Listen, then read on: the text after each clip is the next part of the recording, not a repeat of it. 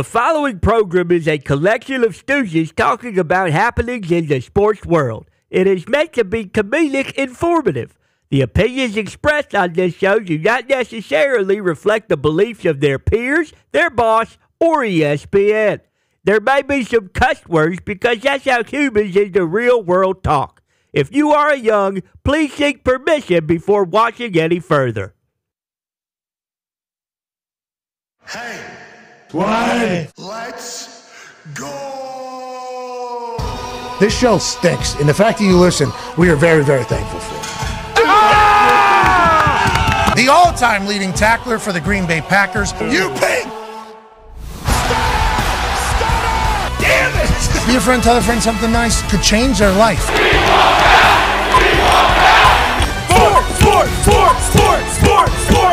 Hello, beautiful people, and welcome to our humble abode, the Thunderdome, on this Aaron Rodgers Tuesday, November 14th, 2023. This sports program starts now. Football! Happened last night, and boy, is there a story coming out of Western New York. Now, obviously, we can talk about the Broncos getting a massive win. Congrats to the Broncos being back. Let's go, Feels like whatever Sean Payton has been trying to cook in that kitchen with Russ being the sous chef, it is coming to fruition. They look a lot better than they looked at the beginning of the year. And certainly, they're giving up 70 points. I mean, Vance Joseph turning that defense around, seemingly with all the talent that they have. And what they look like last year, maybe Russell Wilson's Broncos tenure is not going to be one that we all laugh about because the Let's Ride or the Mr. Unlimited or the Danger Witch or any of that stuff, which has really been his time in Denver. Maybe we'll remember it as one that became great with Sean Payton, and maybe he will be able to become Drew Brees 2.0 in that Sean Payton offense. We saw some old school Russ last night. Oh, yeah. He was juking and jiving and turning and spinning, and did he hit Lockett in the corner of the end zone? Were we back in Seattle watching him throw a nuke to Cortland Sutton with a incredible toe, drag, swag? Shout out to Nate Burleson, currently talking about the Ukraine war and also what's going on with Israel and Palestine. Sure. When at one point he was talking toe drag swags and we missed the hell out of him, obviously. But this catch, phenomenal. Old Russ, though, showed up here in a massive way. So we could talk about the Broncos and Will Lutz making the kick when he had to. Wow. That's right. Can't have 12 people on the defensive side of the ball in that particular situation, which leads us to great execution of NASCAR and May Day at the end of half and at the end of game. By the way, no timeouts, no steps, who cares? Buffalo Bills were not prepared, had 12 people on the field. Kind of a conversation that's being lost in the wind because this morning, ladies and gentlemen, the Buffalo Bills have fired offensive coordinator Ken Dorsey. Now, you would certainly ask yourself, this is less than 12 hours after the game ended. Holy hell, they've been fed up. But then you start looking around at that whole team, it's like, it's not just the offense that's problematic. No. Special teams is obviously a problem. The vibes are obviously a problem. The culture is obviously a problem. What the hell is going on in Buffalo? That'll be a large portion of the conversation on this particular day after the Broncos go into Western New York and get a big-time win in a primetime game that was certainly a snoozer.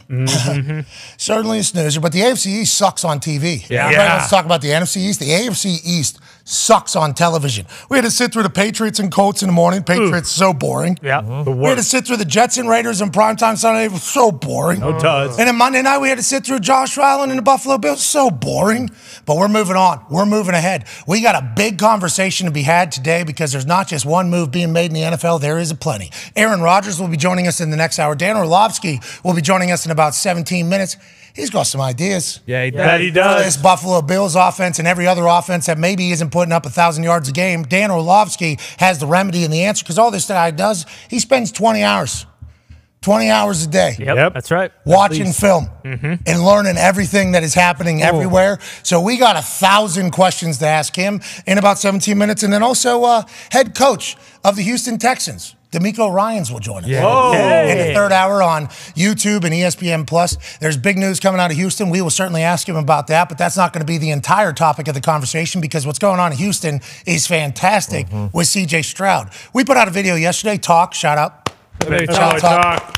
on the TikTok and on the Instagram. CJ Stroud for MVP is a very well-liked thought by everybody. This dude is loved by young fans of the NFL. This dude's game in Houston has been superb, and the head coach for him is also a rookie head coach. Don't really talk about that whenever we're talking about the rookie quarterback. We got a rookie head coach as well. He'll be joining us in the third hour. The Toxic Table is here at Boston Connor and at Ty Schmidt, back-to-back with Sea Turtle shirts. I like what you're cooking over there, Mullet Man. Yeah, I figured I'd run it back. Last week we did the 2 horses. This week we're doing the 2 sea turtles. You know, yesterday was a great day. Want to hammer home the point, too. Can't use paper straws. I know sometimes that can be lost. Can't be doing that. Just stick with the plastic. Sorry to the environment. Don't kill any turtles. But, yeah, it's a good day. It's a good day to be here. I mean, especially with the Buffalo Bills. You said a lot there without saying much. Yeah. Bingo. That was fantastic. It was like a Schefter answer. Yeah, trying to be. But in there, we're not 100% behind plastic straws, though. Would like to let that be known. No.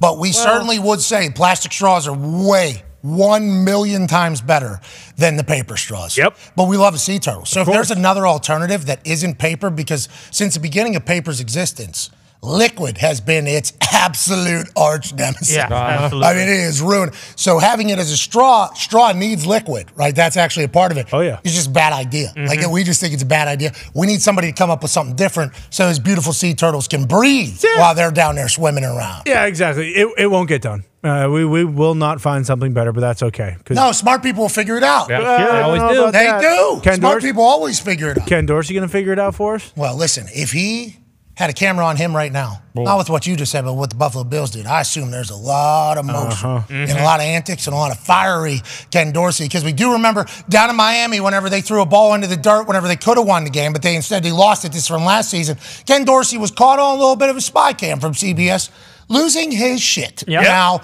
there was people that said this is going to be a stain on him for the rest of his life. People were going to think, wow, this guy, a little fiery, threw a temper tantrum. He was on there like a child, like my teenage kid does.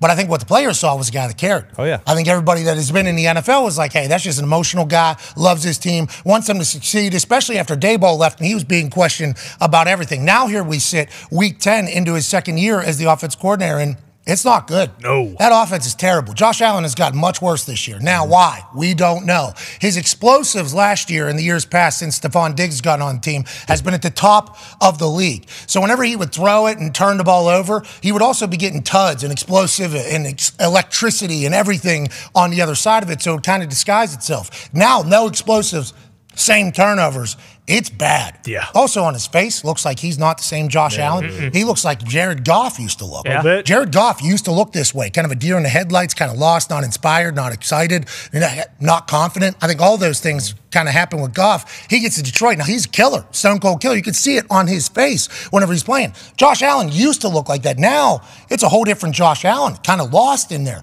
They're calling players-only offensive meetings. Mm-hmm. Latavius Murray, first year there, says, yeah, guys got to get some things off their chest.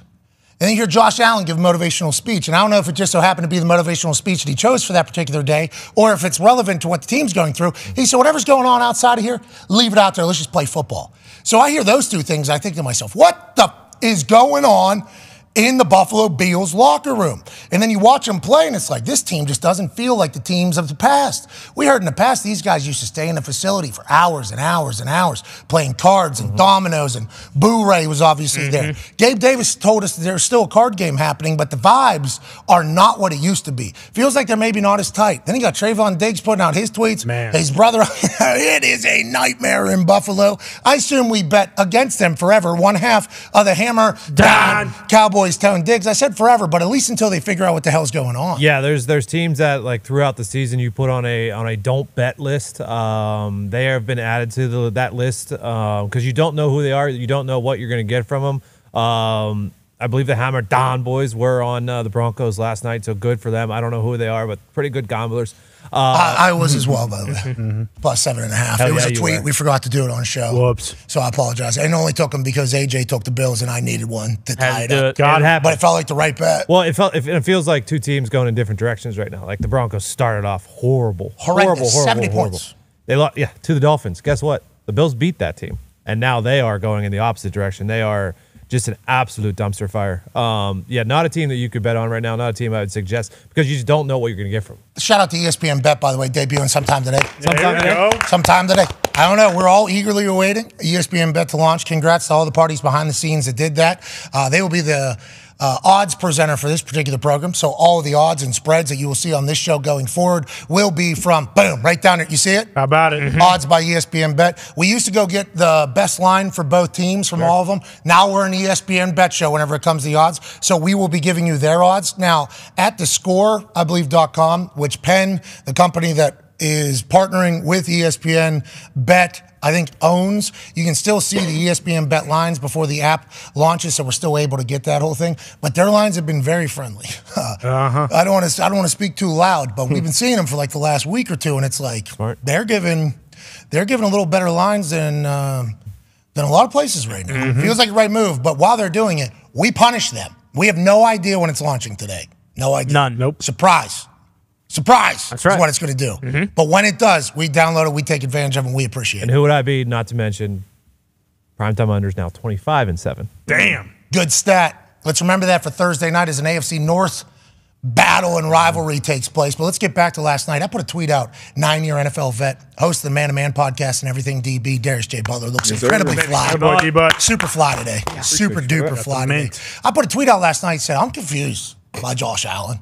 I'm so confused by it because he's supposed to be the guy. He's supposed to have all the intangibles, the size, the speed, the competitive juices, the energy, the intelligence. He's supposed to be the prototype of what people are looking for. This guy's 6'5", whatever, can run, can take a hit. The boys love him. His hands gigantic, and he can throw it forever. And then we've seen over the years him make some dumb decisions at times, whether it's with his body taking a hit that he didn't need or a throw that he certainly didn't have to throw. But on the flip side, he was great. So we were able to kind of enjoy it and say, yeah, that's what I want on my team. Nobody wants this guy on their team now. What the hell has happened, Darius? And why do you think we're seeing this? Is it Ken Dorsey? Do we think that is what it was? And what is this potentially going to do for Josh Allen and the Bills the rest of the year? It's definitely not all on Ken. I wouldn't say it's all on Josh either. Definitely a combination of the two.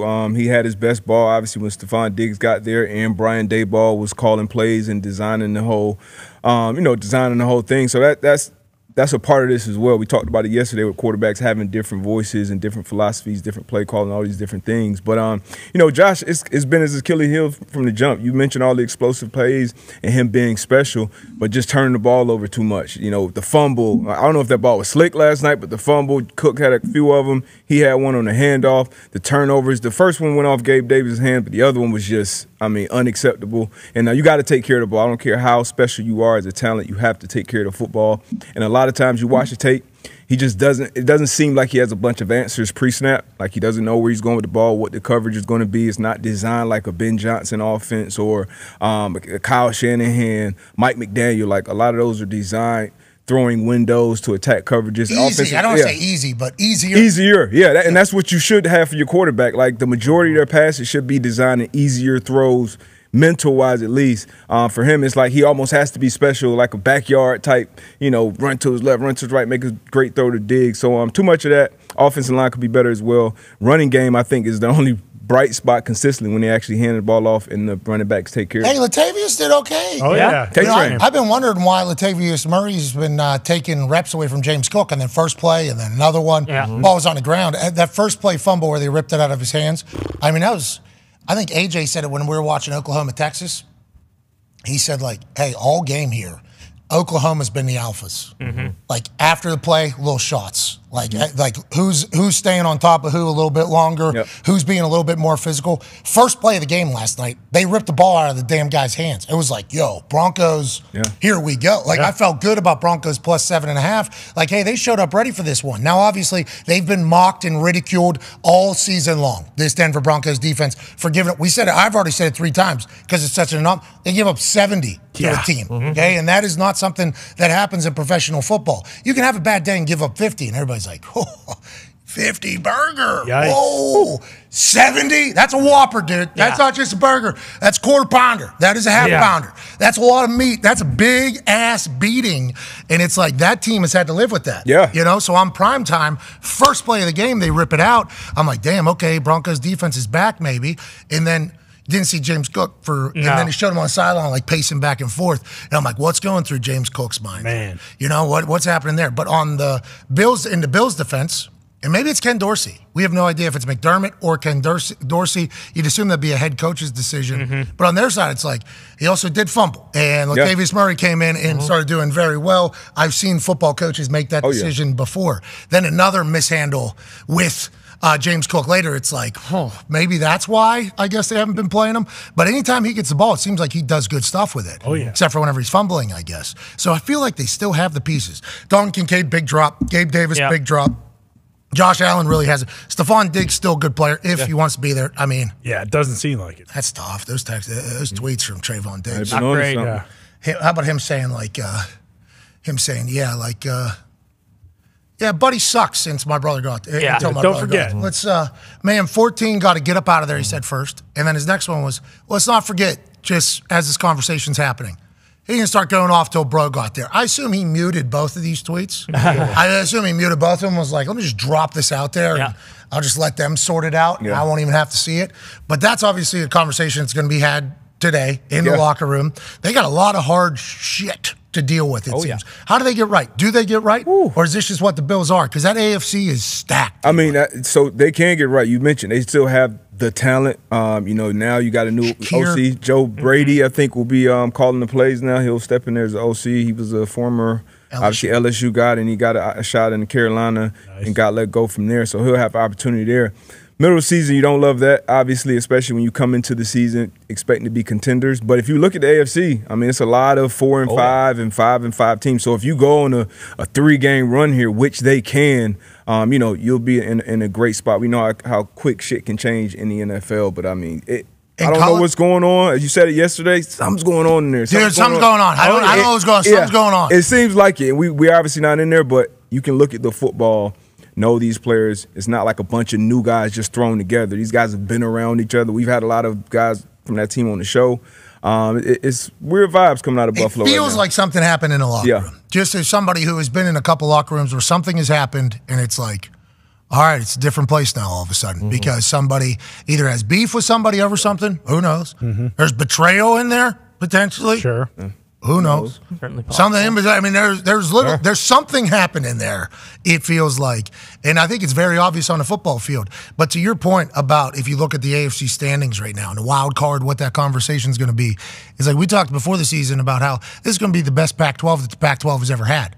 Okay, but the Pac-12 has to play each other all at the end of the season. So they're going to cannibalize each other. They're going to give each other a couple losses probably. Now, Oregon might be able to keep going. We have no idea. Washington, if they remain undefeated through this stretch, they have earned their way into the college football playoff. It's like the AFC is the same damn thing. AFC is not easy right now. Tough. Everybody's got to face their own. Now, the AFC East is garbage. Terrible. At this exact moment. Sure. Trash bag. But they could get better, all of them, because they all have the ability. Obviously, it's the NFL. But the AFC is going to beat the hell out of each other getting in there. So if the Bills can rattle off 4 or 5 wins, how you doing? Keep it moving. That's why you also give, credence to the thought that maybe the Texans. Exactly. The Texans could even go if they keep going. Here's the here's the Bills' remaining schedule. Got the Jets. That's going to be a tough one. For sure. That defense knows them. That's going to be tough. Eagles, well, okay, that's easy, right? Chiefs, simple. Absolutely easy. Not good. Cowboys, no problem. No problem at all. Chargers, fresh off a win.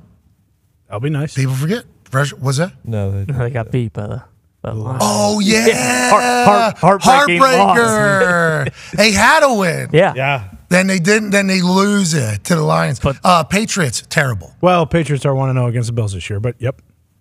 And then Dolphins, the only team in the AFC East that seemingly have a chance to win a Super Bowl with all pieces kind of humming right now. Great bye week. That is a tough run. That is a very difficult run. But you're right. Maybe they get some things back in order. I just think behind the scenes, they got to figure it out more so than anything. And with a new OC, maybe that'll help. Well, we'll see. I mean, it certainly feels like Ken Dorsey was kind of the sacrificial lamb here. It's just like, hey, the sky's falling. Everything's going to shit. Let's fire this guy and kind of just get a little heat off, maybe McDermott's plate. But we talk about it. Every time someone from the Bills comes on the show, it's a big, it's all about the vibes.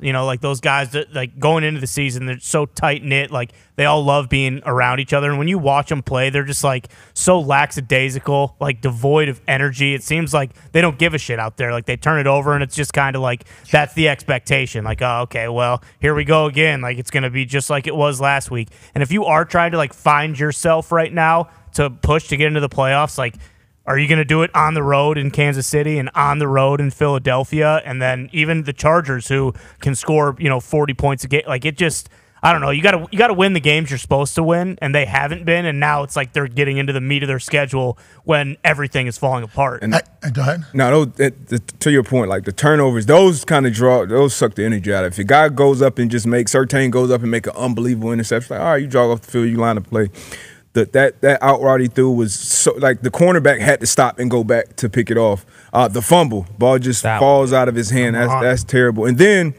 To end the game, I know Ken Dorsey got the axe today, but Sean McDermott's calling the defense. That's the head coach. You're the defensive coordinator, and you're in situations with field goal rush or whoever is. So you have 4 different field goal rush teams, right? You have your base one, and then you have a nickel field goal rush team. You have a dime field. So whatever defensive personnel package you have that field goal rush team for a situation like that when it's NASCAR and you're rushing it. Hey, everybody got to know where to line up. So when you have something like that happen with 12 people on the field, you essentially win the game, and then you go back and like, oh shit. Week 10. You cannot Preseason have that. games, you see that. You can't, yeah. Preseason games, you see it. Like guys rushing on the field, rushing off the field. It's normally a cluster in special teams in the preseason. Yeah. Like if you see teams that figure out, it's like, oh, they must have older guys at depth positions because normally it's rookies who don't know any better. Mm-hmm. So they have no idea. They're playing special teams for the first time in their life. They forget they're on a team. They're on a team. They're not on a team. There could be 14 guys on the field, in preseason games. Week 10. This is happening. Must win. That is insane to think about that it's taking place up there. Feels like a much different outfit in Buffalo than we had seen over the last couple of years. Hopefully they're able to figure it out. Maybe they'll hire this guy. I know they gave Joe Brady the nod, and Joe Brady is one of the most perfectly faded white dudes. Oh, yeah. He's since his time at LSU, he has had a very good fade. Still does. You see him on TV, he's talking, he has his head turned sideways. You think that guy's always has a fresh fade. Oh, yeah. So I'm happy about that. Tim Tebow, Justin Timberlake, there's some other stuff. Marty Smith. Marty Smith always has a great fade. I would say this dude, since day one, Joe Brady has been one. Will Smith.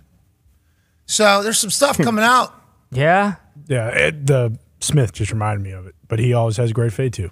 Boy, what I heard about, he's talking murder, killing him. Yeah. Just getting killed. So I don't know what's going to happen. Yeah, I don't know how this all plays out. But we need to hear from Will. You know what I mean? Yes, we do. We're hearing from a lot of people. We've been hearing from a lot of people for a long time, and Will has just been gone. I thought he was so good at social media. He always had to take a break. posts He made a everything. mistake. He had to take a break. Hey, Fresh Prince, I think you should say something somewhere. Something maybe not a red table, maybe a different any table, no table. Get murdered out here more ways than one. Joining us now, ladies and gentlemen. What y'all talking about? I think you do. You do. No clue. Yeah, you do. I think if you have the internet, What'd you say? which every human on Earth now, thanks to Starlink, has, you heard. Okay, we all did. Mm-hmm. We don't love it. We just like to know the truth. Yes. And if that's the case, happy for him. Happy he's happy. Absolutely. Joining us now is a guy who definitely doesn't know what we're talking about because he actually lives under a rock. But the rock that he lives under has football film running 24/7. Ladies and gentlemen, a man who's been called cheap before by other people, but not by us. The incredibly handsome spokesperson for a shoulder thingy, ESPN quarterback pundit, Dan Orlovsky. Yeah, How's your shoulder doing?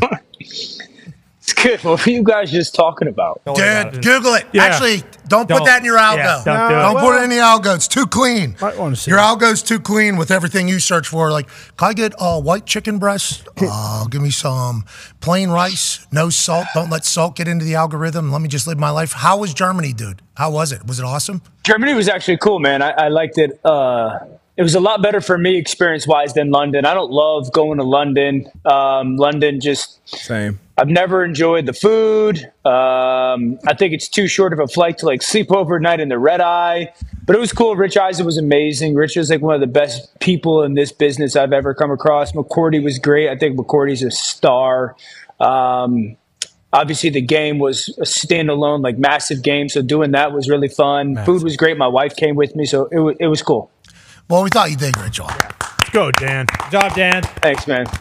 And Thanks, boys. we echo the sentiment of everything you said about all the people there. Rich Eisen, though, gets harshly judged. I think he does great. Yeah, I don't know why. I enjoy waking up with him. Yeah. Like, I enjoy Rich Eisen. We don't get to hear it because the show's on at the exact same time as ours. So I'll see his clips afterwards. Used to watch the show like every single day. I'm a big Rich fan. I think he crushes at calling games. I think he does well calling games. Different vibe. I went to him at halftime, and I was just like, dude, you're awesome. You know, like, you know how hard that is to step into a booth you've never been in, 3-man booth, and big game, obviously, foreign city, so you don't have maybe everything that you're accustomed to when calling a game. And he was awesome, dude. And my wife loved him because he was like just tremendous storyteller and just like a sweet human being. So I thought he was great. He does need to realize when country roads take me home to the place I belong, West Virginia. Yeah, Rich needs to just let it eat. Just let that's a banger all the time. 9:30 a.m., 7:30 p.m., midnight at every bar in Morgantown. That song bangs all the time. The fact that they love it over there so much taught me everything I need to know about Germany. They're having a good time. It was cool. They love football, huh? Cool. They love the football. Yeah. Love it. Frankfurt, like as a city, people loved it. And then they, obviously Munich last year, they said they loved as well. And I think there's conversation of maybe going to Spain or Rio or something in the works. We going to Barcelona? We going to Barcelona? Ibiza. I don't know exactly where in Spain, but I know those two are. But Germany loved it, man. Loved it. Yeah, me too. Hopefully they go to Barcelona. I hope so. Then we'll be able to talk about Methy over there with the people. So That'll be a blast. All right, let's talk about Ken Dorothy. He got fired this morning. Do you think he's the reason why the Bills stink? The Bills stink on offense right now for a multitude of reasons. So, like, all right.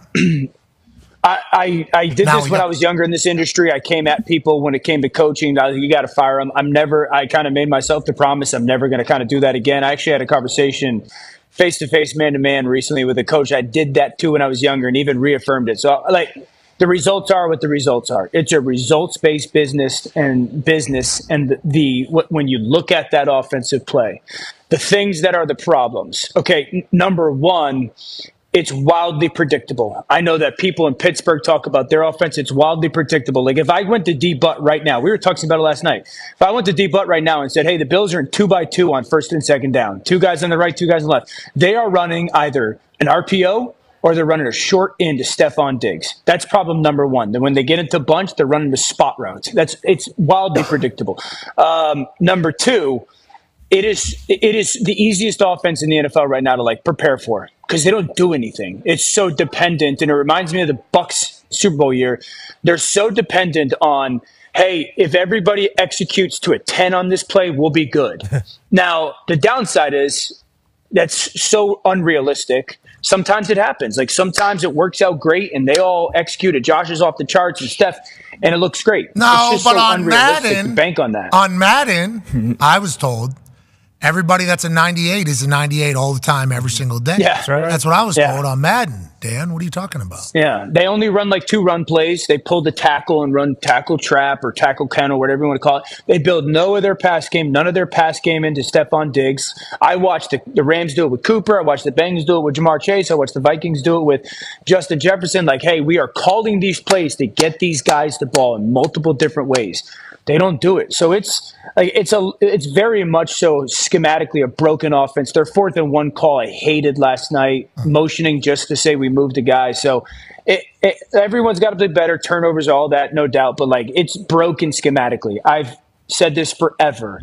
Go under center and run more play action with motion. They do it, they're good. They just don't do it more than 3 or 4 times a game. So there's a lot of reasons the results are what the results are. Yeah, and you mentioned about Stephon Diggs getting the ball, and I almost interrupt you because that's what I do. But, like, it's not great, but I do it. But the Devontae Adams situation with the Raiders, literally just the other day, it was like Antonio Pierce came out and was like, we're going to try to get the ball to Devontae Adams. Like, that's what we're going to do. Yeah. It's like, why wouldn't you do that to Stephon Diggs, especially with who Stephon Diggs is? Stephon Diggs is a guy that if he gets the ball and is in the game, he's going to be the best guy on the field. If not, there's a chance he's going to be like, why the hell are you paying me what you're paying me? And why am I even here if you're not going to do it? And those are valid questions. Now, the way he goes about it, I think is standard wide receiver stuff, but some people see it a different way. It's like, I would die to have Stephon Diggs on the Colts. And if Shane Steichen had Stephon Diggs on the Colts, those first 3 plays are bubble, maybe a slant. Let's get the ball into this guy's hands so he knows that he's a part of it. It's like, why didn't Dorsey do that? Why didn't McDermott tell him we need to do that? You know, like that's a whole nother question about how we even got to this point. I have no idea. I can't, I remember talking about this weeks ago when it came to CeeDee Lamb and the Cowboys. It was like, if you're not going to get him the ball and throw it to him, then just trade him. And I feel that way in relation to Stephon Diggs and Buffalo now. And people throw out these numbers like targets and all that. Guys, watch the games. You can watch the game and know that they are not calling plays with the specific point of getting that person the football. And I do want to give some love to Surtain last night. Like, he was really good. But that's why it goes into another level for me, Pat. It's not only that they're not trying to get him the ball. It's when they throw him the ball, he's literally running a 5-yard in route, the old school like Reggie Wayne stuff. We can't get him in a more diversified role or a more diversified route tree. So again, there are so many things schematically broken about their offense that the results kind of lend itself to sitting there going, I understand why. I look at that team and I see like much different mana. Yeah. You know? Mana. Opposite. Yeah, it's not a lot of mana. None. Not a lot of mana. You know, last year they had a lot of mana, felt like. Yeah. Now they went through a lot. So obviously that's going to bring a team together, but they were like known for being a team that was fun to watch. They're having fun. We're a blast. And it's hard to do that whenever you're losing or whatever, but are you happy because you win or do you win because you're happy? You know, like I think that team appears to have some shit going on behind the scenes too. You know, it's like, does Ken Dorsey getting out of there, does it fix that type of stuff as well? Like, do you think this has a real effect on them bouncing back and making the most of this season, especially in an AFC where it's very gettable because how middle heavy it is? Like, do you think this change helps them and do they go on a run? If they play way freer, you know, like, and that's always a fine line they have to walk. And certainly Josh is one of those players. Like I see stuff on the internet right now where it says, well, Josh Allen's mechanics have fallen off. I disagree with that respectfully. I don't see that. I think all the things that are necessary. All right, put it on the ticket. Respectfully. Yeah, I think all the things that are necessary to throw it well, Josh is doing that. But I don't think that watching this tape is a surprise to Sean McDermott in Buffalo. I think that it was very obvious what they were schematically. So why had Ken Dorsey kept his job for that long? My guess, players liked him. My guess that a guy like Josh Allen liked him. That's an assumption by me. So now it goes to Joe Brady, and it's like, well, can Joe Brady free them up a little bit more? Can Joe Brady maybe get them into a little bit more empty, something that I think that they should have been utilizing more, as long as Josh plays with his hots? Will Joe Brady put them under center a little more? So if he gets them to that place where, I'm not saying you're reinventing the wheel schematically, but you've got to lean into things that you're good at and get away from the stuff that you stink at, it could help their offense. Obviously, injuries are a part of it. Turnovers are a part of it. But I think they're far too talented to play the way that they did over the last 3 or 4 weeks. Were you interviewed by McDermott last night about potentially becoming the offense coordinator? Or? Ooh. I saw that tweet from someone. No, I wasn't, man. I didn't. I was just talking about the way you were talking there. It sounds like you were going to be an offense coordinator at some point. That's going to happen, right? We all assume? I would hope so. I mean, it's certainly something that's on my mind at some point one day, but my kids are too young. Oh, so we got to wait till the kids get a little bit older so you can be living on a couch for 6 months? Yeah, and you guys know what that job is like, so. But I love what I do now. So, would he OC from the sideline or up in the booth? Yeah, what do you think about that? That's a good question because Matt America. It depends on who the quarterback coach is. Like, if the quarterback coach is someone that you trust can have those face-to-face conversations with the guy on the sideline, then you're good to go up. But if you don't have that guy, you got to stay down. Oh, I didn't know that was the reasoning, because that makes a lot of sense now. You don't think Matt America? You got to have the person. You got to have the person who knows what they're talking about, who's been in the fire. I feel you got to have a person who knows what it's like, looking at the picture. So. All right. What did Joe Brady do? I wonder. We will find out. Butler has a question for you. Dorsey was in the booth too, right? Who? Yeah, Dorsey. They didn't even give him a chance to go to the certainly. sideline. He was certainly in the sideline. And I like Ken. Grew up a Miami fan. I was in Carolina. I like him. But So obviously we're talking about Ken Dorsey in Buffalo. Why is it so hard, and why is it such a huge difference with offenses like Detroit with Ben Johnson, obviously Miami, Mike McDaniel, Kyle Shanahan, even what they're doing in Houston? Like, I feel like a lot of those quarterbacks, you talk about Josh Allen, obviously we know he can be special, but I feel like a lot of times he doesn't have answers pre-snap. Obviously emptying those things, I feel like it gives you answers. But why is it such a difference between those type of offenses and then an offense like we've seen in Buffalo for a couple of years now? Philly.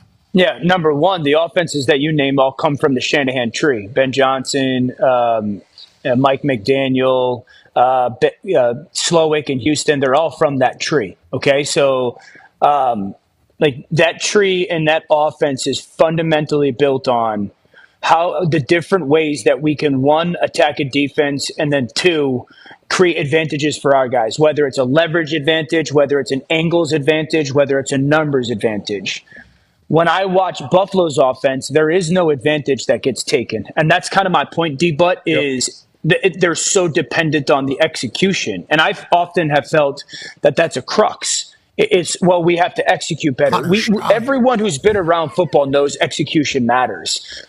Our job, I would say my job as a coach, I would say, is make your execution easier. So those offenses, Ben Johnson makes an Amon-Ra St. Brown's job, his execution-wise, it's easier. Jared Goff's execution is easier. A guy like Nico Collins in Houston, the execution of stuff is easier. And then those guys execute that at a high level, and now you're seeing that elevation. And I think in Buffalo, it's, well, Josh is so good and Steph is so good and Kincaid or Dawson Knox are so good that those guys can just execute people over the course of four quarters. Josh is not that as a player, though.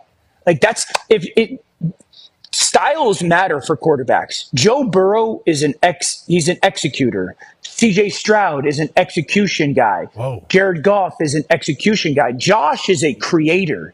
He's like a freelance guy. So he has to be in an offense that promotes that. And they don't have that in Buffalo. And there's too much of, hey, the defense knows our play and it's not a great play, but you're so good that go make something happen. Yeah, need killers. That's right. Yep. That's what it just sounded like you said. Execution Have guys. People that are executing. Cutting heads off. Yeah, executions. Straight Serial killer. Boom, bang, pow. Need it to happen. Need you to execute everything, everybody. Right. That's what we need in our quarterback. Josh Allen does look at the example, Pat. I don't want to cut you off, but like the 4th and 2 for the Lions the other day.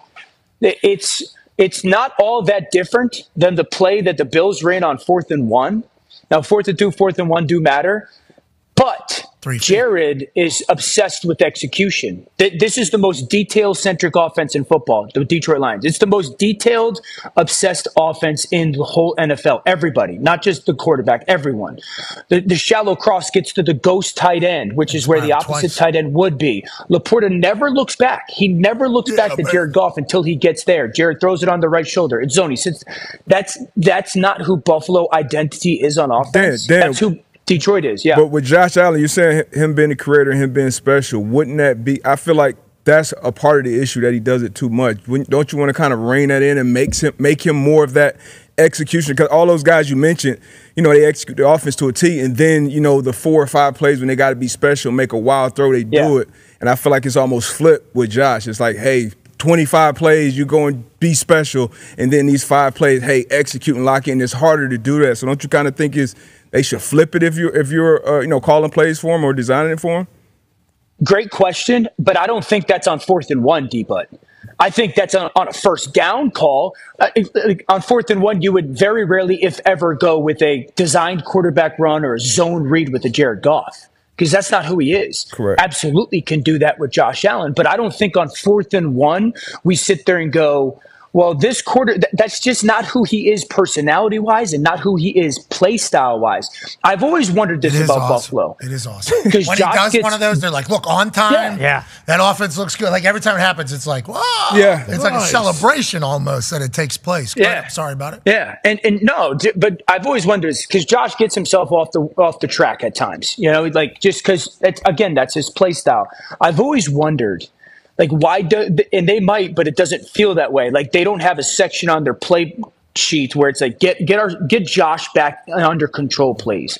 Like, what are the 5 or 6 plays that they can go to that just get him back in alignment and under control? And right now, because then you do want to promote that freedom in playmaking. Yeah, I think Joe Brady hopefully will be able to address it. If not him, then who this next offseason? What do the Bills look like going forward?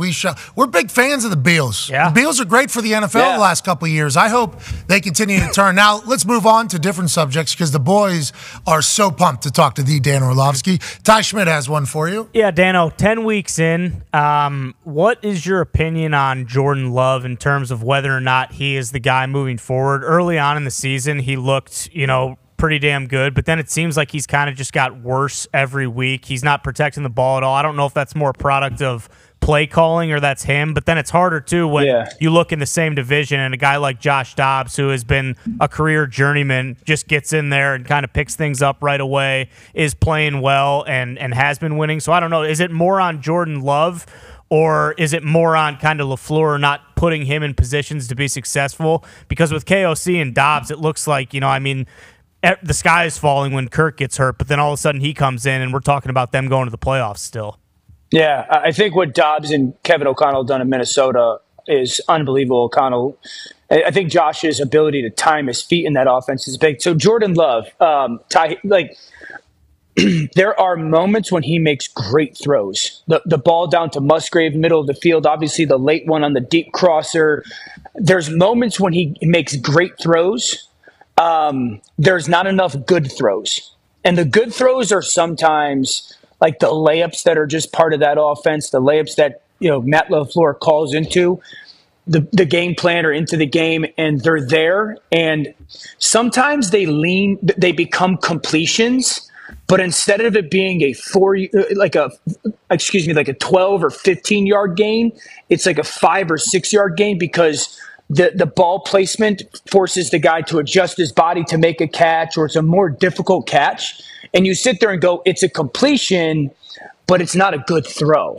And so there are moments of great throws. And hear me out when I say this. I think, one, the pass pro struggles have thrown the timing off of their pass game. And so now it feels like with Jordan, it's get the ball out now or move around in the pocket and try to create something. And that's a bad place to be for a guy who's playing for the first time. It reminds me a little bit like, I'm not making this lateral comparison. It reminds me a little bit like Lamar's first year starting as a passer, where some of the really easy throws he didn't make, and the way that you want them to. Hey man, it's a spot route, and if you just throw the ball on the chest of the guy and the inside shoulder, he's going to get 8 yards. But you throw it low and away, and he gets 3. And I think that's where Jordan's got to grow a lot in the next 6 weeks. Is make those completions that are there, still make really good throws. I did not expect you to say 6 weeks there. I thought you were going to say the next year or off season, everything like that, because you heard the same thing we heard about Goody saying maybe he's not the guy for the future, but really it's his first year playing. So we're going to have a full conversation about Jordan Love getting dropped into a nightmare situation behind the scenes, being forced to go in behind a guy who's a 4-time NFL MVP, Mount Rushmore quarterback of all time, with him getting forced out for you. And then if you have 1 year, do we even know what LaFleur, that's going to be tough. Yeah. And then Josh Dobbs just goes bananas. I love that you guys are watching that in the same division. He's just special, huh? Josh Dobbs, just super special guy. Obviously, his brain is a big part of the conversation. I think the most impressive thing with all this is, and D-Butt, to your point, O'Connell comes from the Shanahan tree, right? And this crosser is a perfect example of it. He has to throw that crosser on one hitch, meaning top of his drop, gather his feet. In this offense, it's huge to say, hey, you have to play on time, and your feet tell you where and when to throw the football. That's just part of this offense. It's ingrained in the foundation. It's really hard to get control of that. He's absolutely done that. And then his athleticism and his ability, there's 5 or 6 clips, man, where you sit there and go, I've watched guys struggle with this for 2 or 3 years in this offense, 1 to 2, and he's just done an awesome job of, getting that under control. He's awesome, dude. They call him the Pastronaut, too. What a name. Yeah, beast. That's a great nickname. Yeah. He's super smart dude, and passing an astronaut, I guess. Pastronaut. I love it. Nailed it. Yeah. Yeah, you put it. Hey, Nice. you see what they're work. saying? NASA actually put that together. Good work, So Dan. astronauts put that one together. Actually, So you So- Who do you think thought of that nickname? NASA. It was NASA. NASA's still around? Dan. Dano. What the I hell? understand I thought. that we were going on other people's spaceships to space, Mm-hmm. but we still got astronauts. Damn. Okay. I thought NASA was like defunded or something. Dan. Dan, Dan. listen, potentially money was allocated other places, but Yeah. they're still down there floating around in zero gravity. Absolutely. Sounds They're like a still going to comedy. another country to go up into the space station so they can Yep. do experiments about what the next frontier is and everything like that. Mm-hmm. We still got American Purdue right here in Indiana. You know what they create? Astronauts. Boom. So maybe watch what you're saying. Watch what you're saying. Pipe down. I would tread lightly if I were you, my friend. Yeah, dangerous line here. Okay, Do you think we're ever going to have like an Interstellar with McConaughey? Like, Yeah.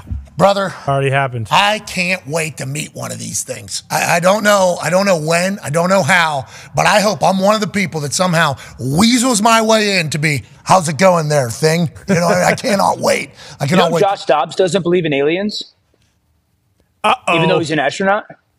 He's told to say that. Yeah. That's one of the rules. Yeah, probably. That's one of the rules. He's part of it. That's how we know he's already all the Don't way be in. an idiot. That's part. Yeah, you're so dumb, Dan. I mean, Dan, you believe in aliens, right? Of course. I do not. Dan. Dano. Dan, now's not the time, but you need to reconsider. Yeah. You know what I mean? Yeah. Just do one of We have these. no evidence. One night do this. Not today because we can see behind you about how cloudy it is. Just do this one and go, holy shit, it's so big up there. Just do that one time. Just All right. try to All get a right. grasp of just how big it is. You All know- those lights are suns, Dan. I mean, from the back, they just said, we don't know if Dobbs is an alien or not. Well, that's true. Good point. He shouldn't be doing what he's doing at all. But I'm pumped about it. Yep. Yeah. Hey, Josh Dobbs, if you are one of our aliens like Elon Musk, who is certainly one, he just builds them and goes up there. He built that and we just accept it. Yeah. Oh, that's an alien. No, that's Elon. I'm not buying it. Smart. I'm not buying it. Now, I do think that the variance of intelligence on the planet makes no sense to me, like how some people have created like the internet or Yeah. like planes, but we have some people are super dumb. So I agree with that, but I don't think aliens are real. Okay. All right. Big old universe. What's that? This big old universe. You think Yeah. it's just us out here? The Yeah, light- pretty arrogant of you. The analytics. Very much so. Oh, my God. So arrogant, Dan. Just, we're the only ones. We're the only. Certainly. You just talked about those super dumb ones. We being some. You think we're the only things here? That's a wild thing to think. I think by the time we die, we know. I think we find 100%. out. Yeah. Hopefully. It's getting hot in the streets out there. It's getting Do hot. you know when you're going to die? So, I used to say the good die young, and I'm fuck.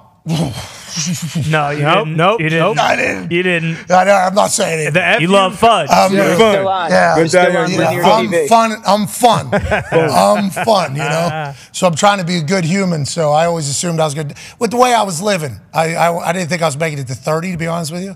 But now I'm 36. I mean, I'm going to live forever You look now. great. Now I'm trying to get frozen. Now, whenever I'm on my Bingo. deathbed. So I can, boom, I'm back in 2150. You and Walt Disney, Ted Williams. Yep. Bingo. That's what I'm saying. I've heard about it. Also, maybe send me to Pandora like they did with Jacob Salt. Yeah, That'd be there you go. cool. Send me to Pandora. Put me in an avatar. It's like 8 years. Let's Yeah. get back to football. And the aliens, by the way, never going to be able to beat us in football. So we need to remember that. No matter how big, scary, or freaks they are, they ain't going to be able to run Oklahoma drills. No. They ain't going to be able to run powers in ISOs. So when they come to this rock floating through space, we're going to put them in pads and we'll let them know who we are. Okay? Let's just always remember that. Boom. That's what we have in our back pocket. Boom. So you guys can have all the science conversations you want to have. Let us sports folks let you know we got your back. When we need to alpha these things, we'll put some pads on them. That's right. And then we'll find out who's what in the galaxy. Well said. Now back to football. Connor has a question for you. If they're tall and lanky too, we got Wemby now. So if they want to play basketball, We're swatting their shit. guess what? We got one. Yeah, you're damn right. Dan, my question has to do with the worst football team in the country right now, the league. Some would say country, Kirk on Thursdays at times. But first, too, you don't believe in aliens because there's no proof. I'm not going to get into the whole religion thing here, but just something to think about. Jeez, what are you? What? With that being that guy said, went to Catholic school next to you. I thought we were doing football. You're a bad guy. Back to football. I just wanted to just throw a couple things in there just to get my thoughts out. But Mac Jones isn't good right now, Dan, and saying that he's not good right now is a massive understatement. I saw you post something about how the mechanics on that interception, which some are coining worse than the butt fumble play, that interception in the red zone in Germany, that he's not playing like he had his rookie year with McDaniels. What the hell is going on? Kind of safe to say that his time in New England's done because of the quarterbacks that could be coming out and the top pick. And just kind of explain to me what he's seeing on this play, because I'm pretty sure there's about 500 million people on the planet that could have thrown that ball maybe a little better than Mac Jones here. Yeah, so this is one of the worst misses of his career. Okay, so this ball to Gesicki, it's the right read. It's just missed by probably a minimum of 10 feet. So you see how Connor, like, he's fading away? Yeah. Like, his feet are parallel to the line of scrimmage, and he's fading backwards. He looks like a wuss, Dan. Yeah, Well, I mean, but that's been the story. Now, this has gone on all year. And I feel like I've pointed this out very much so often about Mac. So there's people who can and cannot do this. There are guys who are so athletic and so physically talented, Josh Allen being one, Lamar, Patrick, Dobbs, Kenny, that are capable of mechanically maybe Flacco. not being ideal and still making really big time throws. Mac is not that person.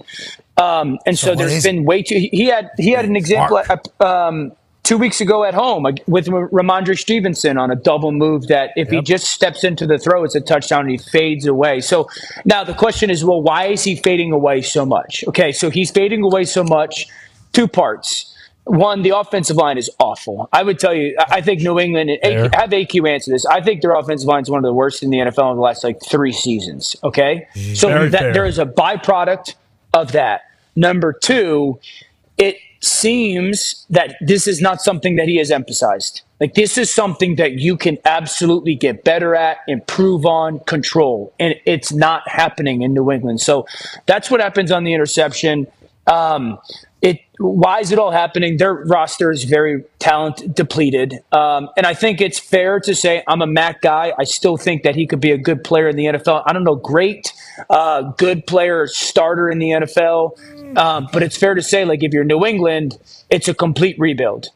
It's a complete, total rebuild. Yes. Do you want to do that with Bill Belichick, and do you want to do that with Mac Jones? Those are the two questions they have to answer. That's a huge rebuild. You get rid of Bill Belichick. Yeah, now, Diana Rossini reported this weekend that people around the building are assuming or preparing for a mutual parting of ways between Bill Belichick and the New England Patriots. He will go coach somewhere else if that is the case. Will he be the GM as well? We assume, but who knows? Mm-hmm. That would be bananas. Yeah. That would be a colossal move in the NFL news cycle. I've heard that. I've heard more and more of that over the past week. I'm not a reporter, all that stuff, but I have heard that. You're a journalist. I have heard that that's going to be the case, and it's kind of who knows the likelihood of it, but I've heard that that's going to happen, and I've heard the location is already kind of determined as well. Where he's going? LA Chargers. I'm not giving. I've heard that. Who'd you hear from? I've heard that. People that know is just like friends at the soccer come game. on. You saw your daughter on Westport, another undefeated year. Oh yeah, Congratulations. Nice job, Dahn. The nine new girls. No, I mean, it's people who know what they're talking about. Shefty? Bill? Where's it going? Did you talk to Bill? Did they tell you what Bill was doing outside of the house? In the ring camera? Did you see what that was? Because he's a dog, dude. Yeah. He is absolutely yoked for a 70-year-old. Yeah. He's got that barrel chest, too. He walked out just in case. Do you think he would go on game day weekly and take his shirt off for I'm about everyone? sick of that, but that is not my... What am I supposed to do? They won't stop. Yeah. Then we can't do a show. Chanting. Last week they didn't do it, though. I would like to let JMU... You look great. You look great. Thanks. You look great. Thanks. I'm on some science and some hard work. You know, I'm having a good time right now. I'm moving a lot of weight too. I feel very explosive. You pressing weights? Moving weights, yeah. Squat rack? No. Not putting a bar on my back ever again. Nope. I saw you hitting the lunges yesterday, though. Lunges, new addition. I heard that's like a real super cheat code. Corey Gregory's been pitching that for a while. Sure. Okay. So I started doing them. Boy, that one's tough. I was supposed to not get sore. That's what I was told. That's what I was told. You won't get sore anymore, pretty much. I did these lunges last week. Buddy, couldn't get off the shitter. It was tough. My legs obviously good. So yeah, I'm getting in shape. Not as much as you though. You're in great shape. You're always in good shape though, it feels like. Yeah, I don't have any muscles, so it doesn't matter. You have good shoulders though. Yeah, good small muscles. I get so many people come up to me about that. They come up to me and they're like, hey, can I ask you something? I'm like, yeah, what's up? And I think they're going to ask me something about like football or working at ESPN. They're like, that shoulder thing, does it actually work? Yeah. Go on. I'm like, yeah, it works. Yeah. You're the new guy that wore the blue polo all the time? Billy Mays. Danny Mays. Rest in peace. Billy is his name. Miss you, Bill. Danny might be his kid that he's now No, doing. he's Danny Mays. Yeah, rest in peace, Billy Mays. What if that's you? Sham wow, the shoulder thing, maybe even vaporizer. Yep. That could be your thing. You could be the new spokesperson guy.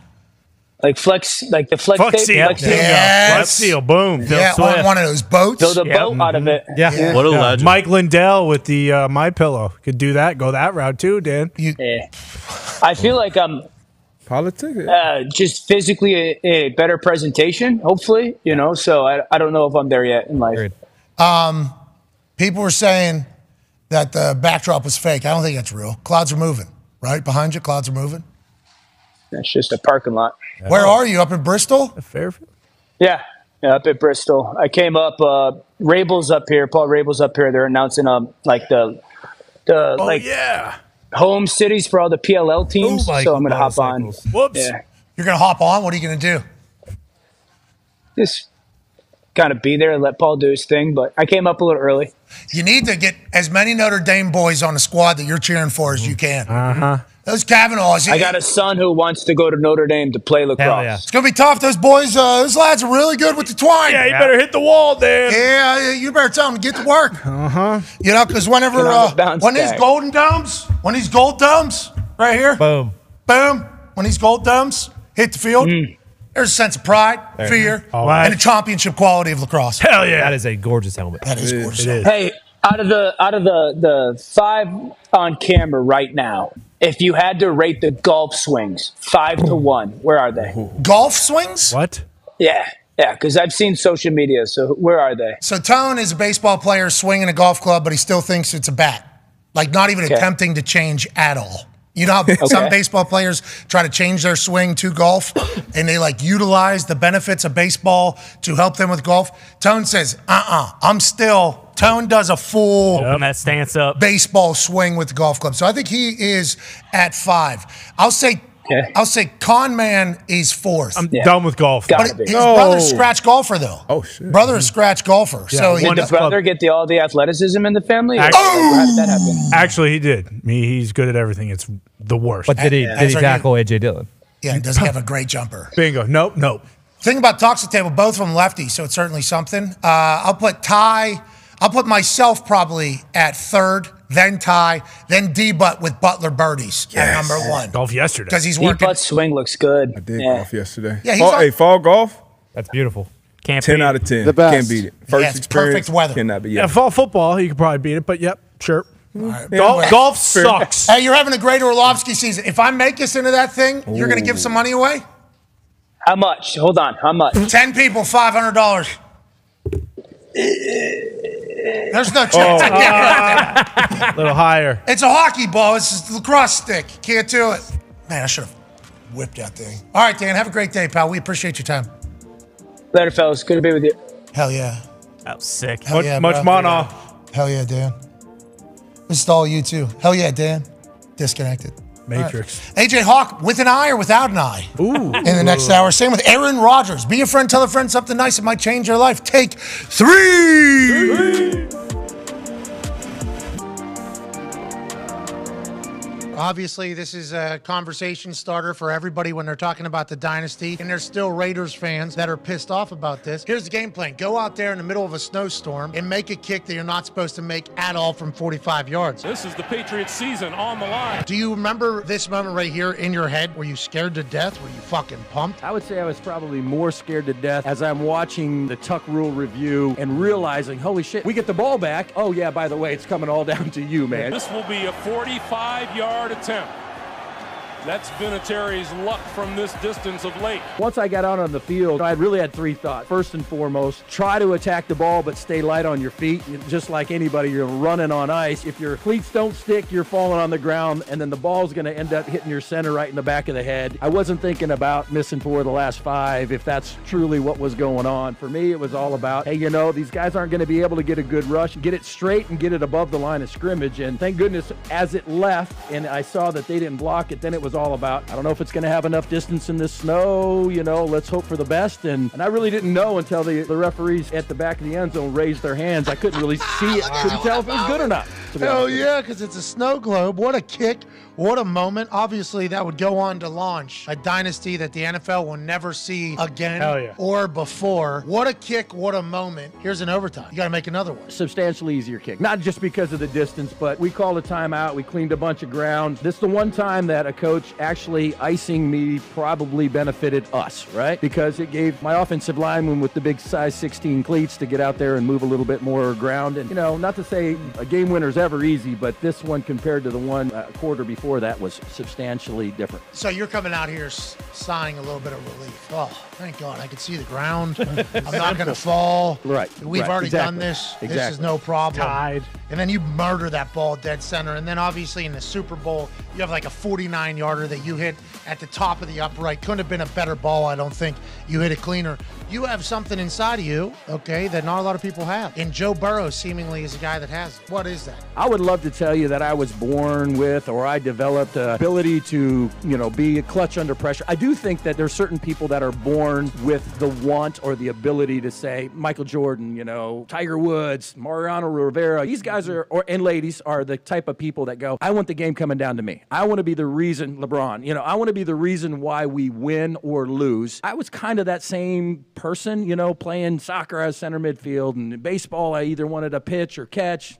I'd leave it there. I know what you're thinking. Knock it off. I know you. Anyway, but I always wanted to, you know, be in the middle of the game and be the reason why. So once I get to football, obviously 59 minutes of the game, I'm standing on the sideline, but the following program is a collection of stooges talking about happenings in the sports world. It is meant to be comedic informative. The opinions expressed on this show do not necessarily reflect the beliefs of their peers, their boss, or ESPN. There may be some cuss words because that's how humans in the real world talk. If you are young, please seek permission before watching any further.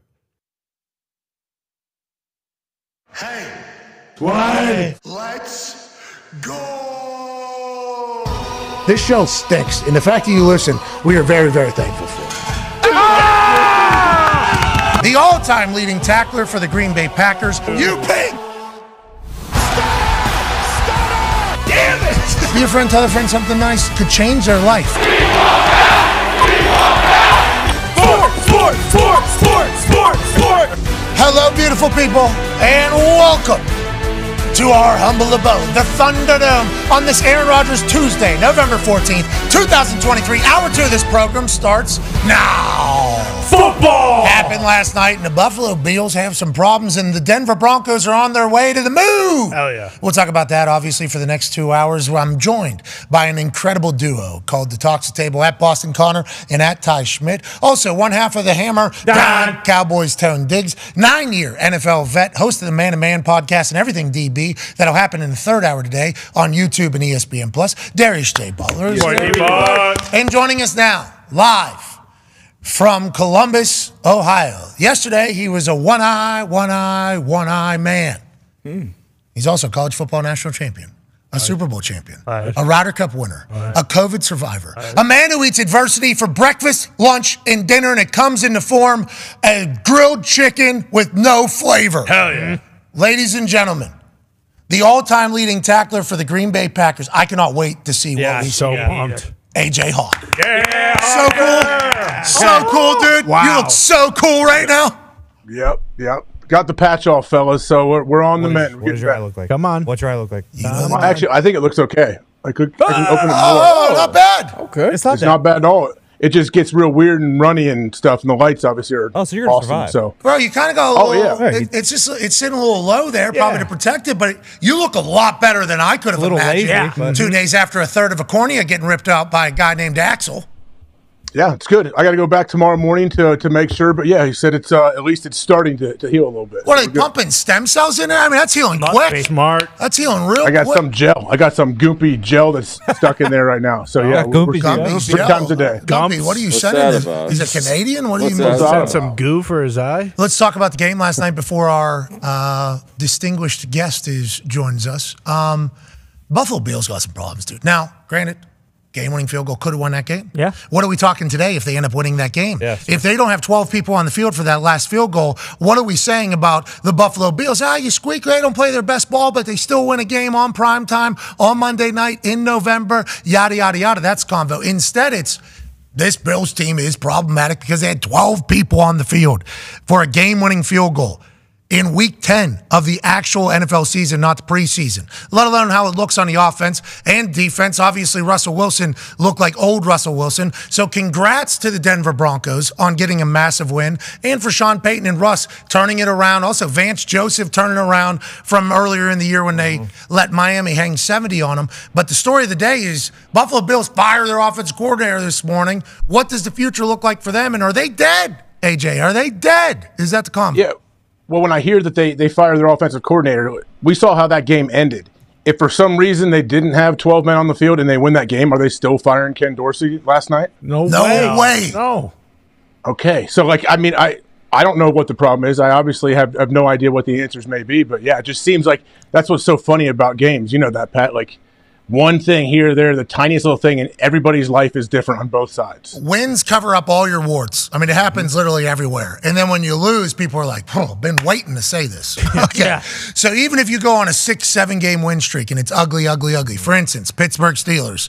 It's just like, this hasn't been good, but we win. This hasn't been good, but we win. This guy has been problems, but we win. So whenever you don't say it. And then a loss comes and it's like, oh, yeah, remember 3 weeks ago we were saying this guy was a problem. He still is, by the way, in the loss. It's like it almost just builds up the explosion even more. So them losing on primetime, obviously not their first loss of the season, but by age, they're the oldest team in the NFL. If the Hembo stat that I got this morning was right, 27.6 years of age is the average age for that team, oldest in the NFL. It's like they got money in a lot of places on that team, and they're still not able to go. It's like, that's not great. And if you're Bills Mafia, you got to be so confused. We're all very confused by this whole thing developing. Yeah, it makes no sense. Like this entire little era of the Bills after that Chiefs loss with 13 seconds left, like that's what a lot of people are going back to, especially with all the drama in the offseason with Leslie Frazier. But Lombardi talks about it all the time. You have to see what the team shows you. And the Bills do this every week. Like it feels like there hasn't been one game, maybe the Dolphins game, you could point to as the game that they were unbelievable because even the Raiders win early in the season when they blow them out. McDaniels, Jimmy G, who knows? But it's brutal in Buffalo. Yeah, it's the post-Tom Brady era for the Patriots as well. And Bill Belichick might be gone, so the Buffalo Bills fans saw a lot of opportunity. Yeah. They saw a lot of opportunity in that AFC East. Speaking of, joining us now is a quarterback in the AFC East. He's a man who is a 4-time NFL MVP. Hell yeah. He's a man that's currently defeating an Achilles surgery faster than any human in the history of Achilles surgeries. He's slinging the pigskin every week, but this week, what's up? Is everything okay? Ladies and gentlemen, host of every single Tuesday, second hour for the last 4 years, ladies and gentlemen, Aaron Rodgers. Yeah. Standing brotherhood. Okay, appreciate that. Appreciate that. Solidarity, guys. Solidarity. Did you just have one of those laying around or what? No, we just fashioned this together just now. Just good. for you, buddy. Hey, yeah. Have you heard about? Good, thanks. Hey, could you have imagined that Axel would take a third of his cornea out of his eye on a random Sunday, Aaron, as Uncle Aaron over there in the Hawk House? Listen, injuries that happen at the house, there's always some mystery, some shrouds of mystery around them. So I guess we have to take AJ's word for it on this one. But there could be it could be a bedroom injury. That's all I'm saying. Whoa! Oh! Didn't even think about that. Yeah. Oh! Yeah. Wow. Wow. Been hanging around. All I know is that all I know is that him and Laura have, 4, you say 10, but I believe 4, maybe it could be more. Beautiful children. 4. And the spark is still very strong. Wow, Laura. And you never know what the actual cause of his injury could be. Wow. Blaming it on the kids seems like a real low-hanging fruit. Wow. But, I didn't don't know. think about that, Aaron. Jeez Louise. That means Laura's in on blaming Axel. Yeah. That's what that would mean, right? No, let's not bring her into it. Well, she can't help it. Yeah, that's how that works. If she's the dominant, if she's the dominant human in the bedroom, she can't help it. Yeah, it's not her fault. It's not her fault. Chopper. All right, let's move along. I don't know how Hot start. Great start. What is one of the greatest starts of all time? He's recovering from an eye. You're standing in solidarity with him. To return the favor, AJ will also wear those ridiculously large shoes that you're wearing for your Achilles because you two, one eye, one good Achilles. Let's talk about where you're at, what you're talking about to Melissa Stark? Melissa Stark, okay. Mid-December was the report during Sunday Night Football. You didn't throw on Sunday because you just weren't feeling it for some reason. Is that the plan? And why didn't you throw? Because those videos, I think, were not only us, but Jets fans are like, yes, feed us more of those. With Devontae on the other side, too, I thought there was a chance maybe, Devontae would happen upon the other end of that. Why didn't you throw? Do we have a setback? Where do we sit in mid-December, the goal? Sorry. A lot there. Go with it however you want. A lot of questions there. Yeah, just roll. If I hadn't seen Devontae the night before, then I probably would have gone out there and maybe seen him and at least thrown him a couple balls. But Sunday was my off day starting my rehab process, and that's obviously shifted a little bit. We had so it didn't last week Sunday. We had a Monday night game, so I was off Sunday. I flew red eye. So Monday, being able to move around stuff, that was more in the rehab mindset where I'm not just stationary all day. And the previous weeks, I've used kind of my flying day as my off day. So this last week, Saturday, I got a great long session of rehab in and flew up to Vegas, had dinner with Devontae, walked around a little bit, as was noted, a couple fan interactions, and then Sunday was a complete off day. So on the off days, I really want to get myself completely off. Like, obviously, I'm still walking and pacing the sidelines, but I need at least one day off every single week. So that was planned there, and no setbacks. As far as what I talked to Melissa Stark about, I never said anything definitive. She talked about having a conversation with my amazing doctor. There we go. She talked to my doctor about if it would be insane to try and come back in 3 months, and he responded about the fact that when you bring together a specific type of surgery with a specific patient with the specific amount of stubbornness and desire to get back on the field, then, and obviously playing quarterback, then there's a possibility. But nothing's changed as far as my timeline. We got to be in the mix, and I got to be healthy, and I definitely still want to come back. That's awesome. Go ahead, AJ. So you're telling us that there's a chance. When will that be, though? Can you give us a date? Give us a game. What the hell is that? What? What are you drinking? You had all that time. And that's the question you came up with. No, it's that journalism. I could give you a specific date. That's right. Yeah. Are you okay? Are you walking on the beach yet? Do you have the dorsiflexion that you talk about that you need? Can you get on your toes? Yeah, I'm still doing a lot of different modalities. A lot of modalities every single day. I know you love that, but I haven't. How heavy is that bag right there?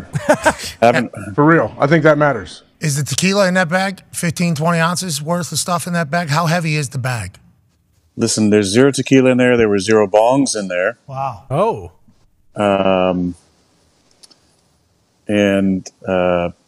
I don't know what I got a lot. I'm sidetracked now. What day? Tequila AJ wants to know what day. bombs. You absolutely just question his journalism talents. Yeah. I think is what you did originally. But there is no set date. Is that accurate? That's an accurate. No, there's no set date. I mean, it could change. If I have a great week, this week and next week, that could be accelerated. If we are not in it in 3 or 4 weeks, that could take it a different way. But I expect us to be in it, and I expect to come back. So that's about all I can tell you at this point. Aaron, how bad does this suck? This sucks. This sucks. Only looking out of one eye right now with tape covering this one. I couldn't even imagine what our big barbarian jawline friend is experiencing over there. Have we seen what it looks like yet? I haven't been watching the first time. Have we seen it yet? It doesn't look that bad right now. It doesn't look that bad. Does it look like it's not Jack that bad. Black? It's just like it's just dead. Like I can't just open it real quick. It's all right. Yeah, it's not that red. It was super red before I got this gel in there, so we're almost 100% probably. Who knows? You look like Jack Black and Shallow Hal, same body type and same eyes. Remember when he puts the goop in his eyes? Mm-hmm. Yeah, good guy. Thank you. I appreciate that. Jack Black is a great actor In that movie too, great guy. Yeah. I mean, Ends up being a good guy. You get right. not being shallow. Yeah. Shout out Tony Robbins in that movie as well. Yeah. Shout out. Yep. That guy's the fake clapper. Oh yeah. Great voice. Yes. Great voice. Fake clapper. He motivates the hell out of people. Big time. Speaking of motivating the hell out of people, people are saying because you're coming back so quick that you actually don't have a torn Achilles. Have you heard? That's become an actual talking point, that you didn't actually tear your Achilles. Like, for instance, Megan Rapinoe. Thank you. Yeah, it sucks for us. I'm happy you decided. I don't like that. At all. It was terrible. I was getting dizzy. I was getting like sick to my stomach not being able to see out of one eye. Megan Rapinoe, though, after her last game, she tore her Achilles, I think 6 minutes in or whatever, to her final game. It was a walk-off that she certainly could never prayed for. The whole entire combo, though, she said, I'm calling Aaron Rodgers because I would like to get this thing handled quickly. I would like the recovery to happen quickly. It's happening so fast the way you're doing it that there's people that think it's fake. Has there been a lot of people that have reached out to you, not just like athletes, but other humans? And is Dr. Elitrosh know that this is kind of what people are going to expect now, pretty much how you're healing? You're like setting the tone in the conversation for what an Achilles recovery could look like. That's a lot of pressure, but also pretty insane for some people to imagine. Yeah, I mean, I have some very interesting thoughts that ESPN would probably try and cut off the broadcast if I started really getting into how I feel about that stuff. But what could that have been? Yeah, come on. Yeah. I couldn't even fathom I couldn't even fathom. They're talking about your Achilles. We're talking about your Achilles, but maybe not being torn. You love conspiracies. What do you mean? The same people talking about that, it's entertaining the possibility of conspiracy about my Achilles. Could not possibly fathom a world in which anything related to this beautiful experimental gene therapy could be, could have any issues with that. Okay. Fascinating. Fascinating. Right. Okay. So I just went into it. They probably just cut the feed. I don't give a shit. No, I don't think enough people know exactly what you're referring to there, but then people will find out, obviously, as we go. But yes, you are now being the conversation. All those big brains out there. Let me just shoot you straight. Like there's not a lot of people that have the unique situation that I was in. I got hurt in the first drive of the season. I don't want to retire. I want to come back. I got the best doctor in the country. My full-time job is rehab. And my mindset from the morning after the surgery, or the injury, before I even got surgery, was I'm going to try and do something that nobody's done before. So I poured my entire energy and research into this. And, I mean, I wasn't even a question whether or not I was going to use Neo. It was, all right, what are the best rehab modalities? Where should I rehab? What can I do at home? What can I add to it? And who's done anything in this realm before? So I talked with a number of people who'd torn their Achilles. I listened to what they liked, what worked. The majority of those people, a lot of them athletes, awesome people. And I'm so thankful for the time. They were on different timetables, though. They were thinking, listen, we're going to get this thing back and get back to competition, but not in a rush. And I feel like I want to get back, so I'm more rushed because my time is nearing the end. I don't have as many years left as a Klay Thompson or some of these amazing athletes who've been hurt earlier in their career. I want to get back on the field. So my whole goal the entire time is how can I get back on the field? What can I do from a diet standpoint, from a modality standpoint, from a daily rehab standpoint, in order to put myself in a position to play as quick as possible. But yeah, it was ruptured. It was fixed by the best doctor in the land, and my entire focus from September 13th has been rehab and get back on the field. Those modalities have been batting 1,000 apparently from outside looking in, with you walking, especially having to walk the entire length of that football field. And then the gentleman, Steve, the dude you tapped on the shoulder, he was wearing your jersey and you said, nice jersey, took a picture with him. He reported that you actually walked off. Yep. So as a Jets fan, which I believe he was, when he saw you move, he was like, hey, he's coming back soon. When you do this, every time you do it, I think you give hope to people who either in the future tear their Achilles, and you give hope to Jets fans that you're going to get back on the field this season. Now, you've said it, to get back on the field this season, the boys got to be in it. We just lose a tough one. Okay, that was a tough one against the Raiders. Raiders having a good time right now. They're smoking cigars. Antonio Pierce is showing up with hydraulics and drop tops. I mean, it is an awesome time to be a Raider. For the Jets, though, seems like it's the same song and dance here. Defense doing its thing, offense not having any success at all. What do you say in those moments? How hands-on are you with the offense when you're back in there? And what are your thoughts about the Jets going forward here? How do we get it fixed? Yeah, it's tough because we're 9 games in. I think a lot of the issues that we're having are ones that we've had for a lot of the season. We're not being efficient in the red zone, not being opportunistic on third down. We're very low in both those categories. This game we actually got in the end zone, looked like twice. Zach got in, got called back. He was out of bounds, which was a millimeter call there, and then we scored a rushing touchdown, called back on a holding, took points off the board, had another reverse called back on a holding that was a first down that put us in good position. We had some other opportunities to score points, I think. So it's a lot of the same things hurting us every week. But you don't get the ball in the end zone, you're not going to win many games. It doesn't matter who's playing defense for you.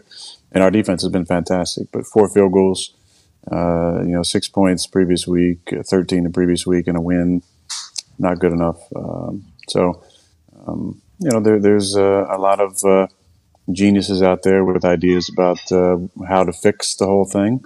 But in actuality, very simple. If you watch the film, you could see where the issues lie, and there's plays to be made. There's opportunities that are out there, and we're just not getting it done. Yeah, that's, watching it's tough. And I don't watch the film of the Jets. I apologize. I see them live. That's enough for me. But it is like the whole offense, I feel like in Hackett's mind, and this is no shot at any quarterback, let alone Zach Wilson. Zach Wilson gets enough heat already. That BYU throw at the end there, Hail Mary, pretty sweet. But it's like, I feel like Hackett last year thought there was a chance you were going to Denver. You did not. This year thought you were going there. You did not. It's like an interesting, because Hackett's taking it right now, Bub. Hard. Hackett's taking it hard on the shins. You hear that? You see that noise or no? Yeah, I see it. I won MVP twice in the same offense, so I'm a believer in the offense, and there's a lot of positions you gotta play better. Yeah. But it's easy right now to throw it at the usual suspects, Zach and Nathaniel. But there's a lot of positions that need to play better. I appreciate you sticking up for your guys. Obviously, it's not easy for you to have to chit-chat, especially whenever you're not playing, so you can't affect it all. But on the sidelines, there has been some moments with you that people have seen. Connor has a question for you. Yeah, Aaron, and a lot of people are saying, too, like, it's pretty easy when Aaron Rodgers is your quarterback in those offenses. But this weekend, obviously, the streak kind of continued where it was all field goals and no touchdowns. And then there was a moment on the broadcast, actually, where they are kind of zoomed in on Hackett. He calls his play. Yeah, here it is. And then it quickly goes right to you because you have the headset on and they want to see what your reaction is to it.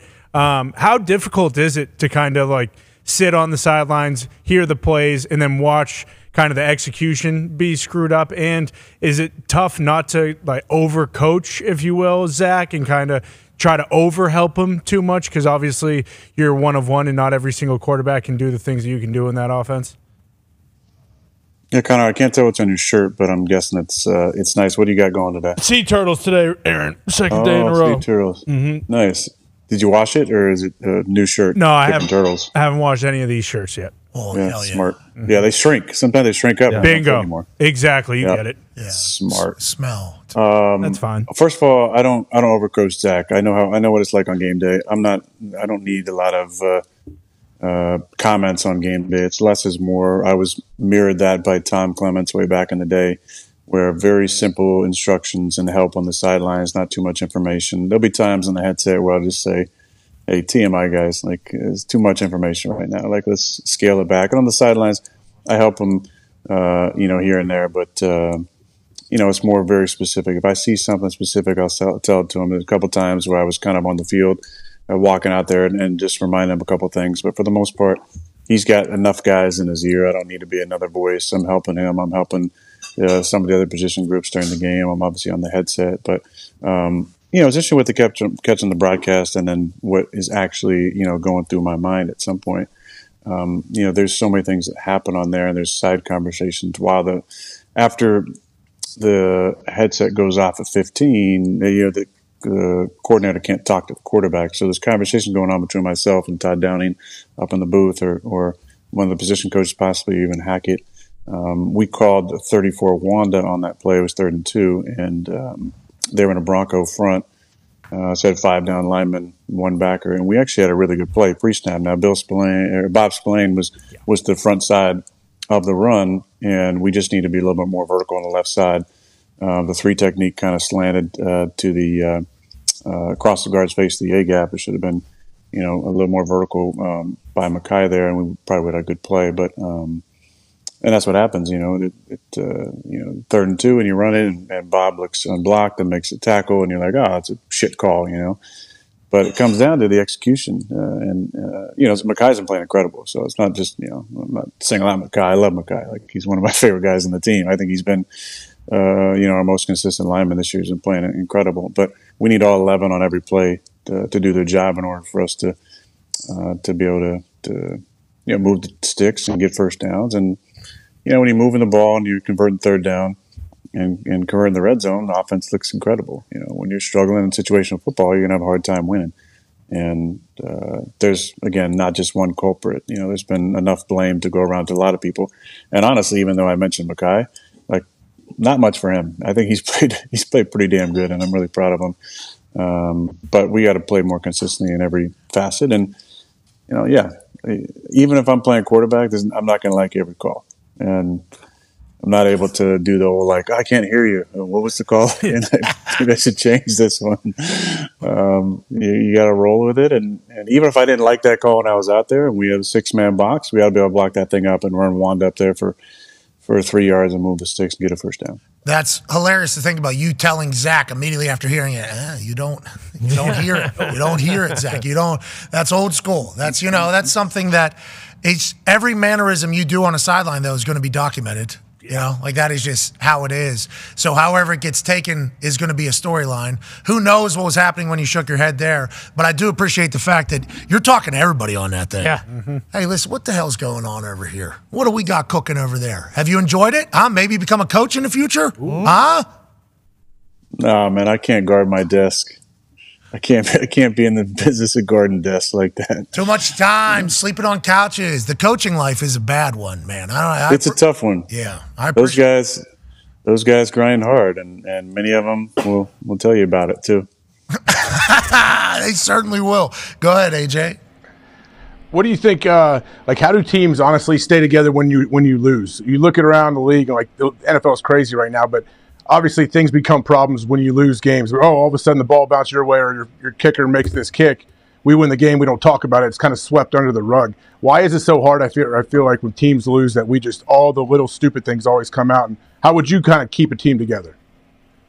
Well, I think you mentioned it right before we came on, like how ridiculous this league is. I think about in 2012, we played Minnesota in the last game of the season. We're playing for the 2 seed, and they're playing to get in the playoffs. You remember this, age. And Adrian was going for 2,000 yards as well, and he went off. and went nuts in the second half. And we were actually, pretty damn good on offense that day. I think we lost a close one, a game in the 30s. Adrian scored late to kind of put it away.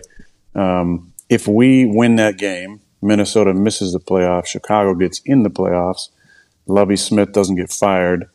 Who knows what other dominoes happen after that? Obviously, Chicago kind of went into a tailspin minus Lovie. And it wasn't just Lovie. I mean, they ended up getting rid of Brian and Lance and Peanut and kind of everybody that made that team go. But one kind of game, and a game that we actually, were ahead for a decent amount of it and could have and probably should have won, can change the whole fortunes. Look at last night. I was watching the game at the end there. You have plenty of time. It was a run on field goal, but Pat, in the first half, that was excellent execution. They threw it right over the ball. They ran off the field quickly. You had the guys coming on, doing the eligible thing. I thought it was a beautiful. Yeah, we got the clip right here. This is fantastic. Yeah, it's beautiful. It's Mayday, NASCAR, Mayday, NASCAR. Mayday, running off the field. Here comes the offense is supposed to run parallel line scrimmage. The special teams comes in from the back, and they get it all lined up. Boom, boom, boom. Snap, kick, drills it. Awesome. That was with, I believe, 17 seconds-ish, maybe 18, something like that. The next one was 24 seconds. I don't have that clip as well. 24 seconds, you have a ton of time. It's full play clock. Both sides of the ball. So I couldn't even believe – I felt like that Denver was even too quick on that one. They snapped the ball with 8 seconds left. Yes. I don't know if you saw that. Right, they snapped the ball with 8 seconds left, and then he misses it, and – what I'm saying is Buffalo had plenty of time to get their guys off the field. Now let's live in an alternate reality, which I like to do those sometimes. So we're living in an alternate reality. Oh, ayahuasca! Alternate timeline where they counted up on the field because they had 16 seconds right from the end of the beginning of the play to the kick for somebody out there to count to 11. Maybe didn't count themselves as the 12th, but to count to 10 and then count themselves as the 11th. And get off the field, get the 12th guy off the field, misses a kick. Now Buffalo is what? 6-4, correct? Mm-hmm. They're 5-4 going in. Now they're 6-4, and now the Broncos are 3-6. So they're looking at the Broncos like, oh, they had a couple wins, but now they're kind of back to being a seller team. Buffalo, hey, we're back on the right track. Huge win, huge second half comeback. That's the narrative. Ken Dorsey, I mean, I've seen it happen before, but do you fire him after a game where you won? Pretty hard to do. Yeah, probably not. Now you're 5-5, right? Different narrative for Broncos. They're 4-5, and now we got the 4-5 Jets coming into the 5-5 Buffalo Bills, and game obviously takes on even more meaning. But it goes to show you this league is so fascinating. By one little thing can just change the trajectory of careers, both coaching and player careers. Pretty wild. Lives, businesses, communities, cities. What? I mean, there's so much that is just relying upon minuscule things. You're talking about counting to 11 or whatever. It's like, yeah, they didn't even need to do the NASCAR at the end. That's just a full play clock. That's just like, yeah, play ended. We're going out there. I agree. Pat, how wild is it that if you really break it down and think about it, and this is, maybe too personal, but there was somebody who was in charge of counting to 11 who is, because I don't know, I'm making a generalization here, but I don't think they're going to fire an offense coordinator after a win. I think that's pretty hard to do, right? There's a guy who's supposed to count to 11 on the teams that is indirectly or directly responsible for Ken Dorsey being fired. Jeez. Damn. This guy's already having a bad day. I'm just saying that's but that's the reality of our league, and that's why. And let me just wrap this whole answer up. Like the most important thing, Age, to finish is you got to stick together because we're literally in this together. One person can have a direct impact on somebody else's job that you don't even think they're related. So it's a wild business, but that's what makes it beautiful. Team on me. Team on 3.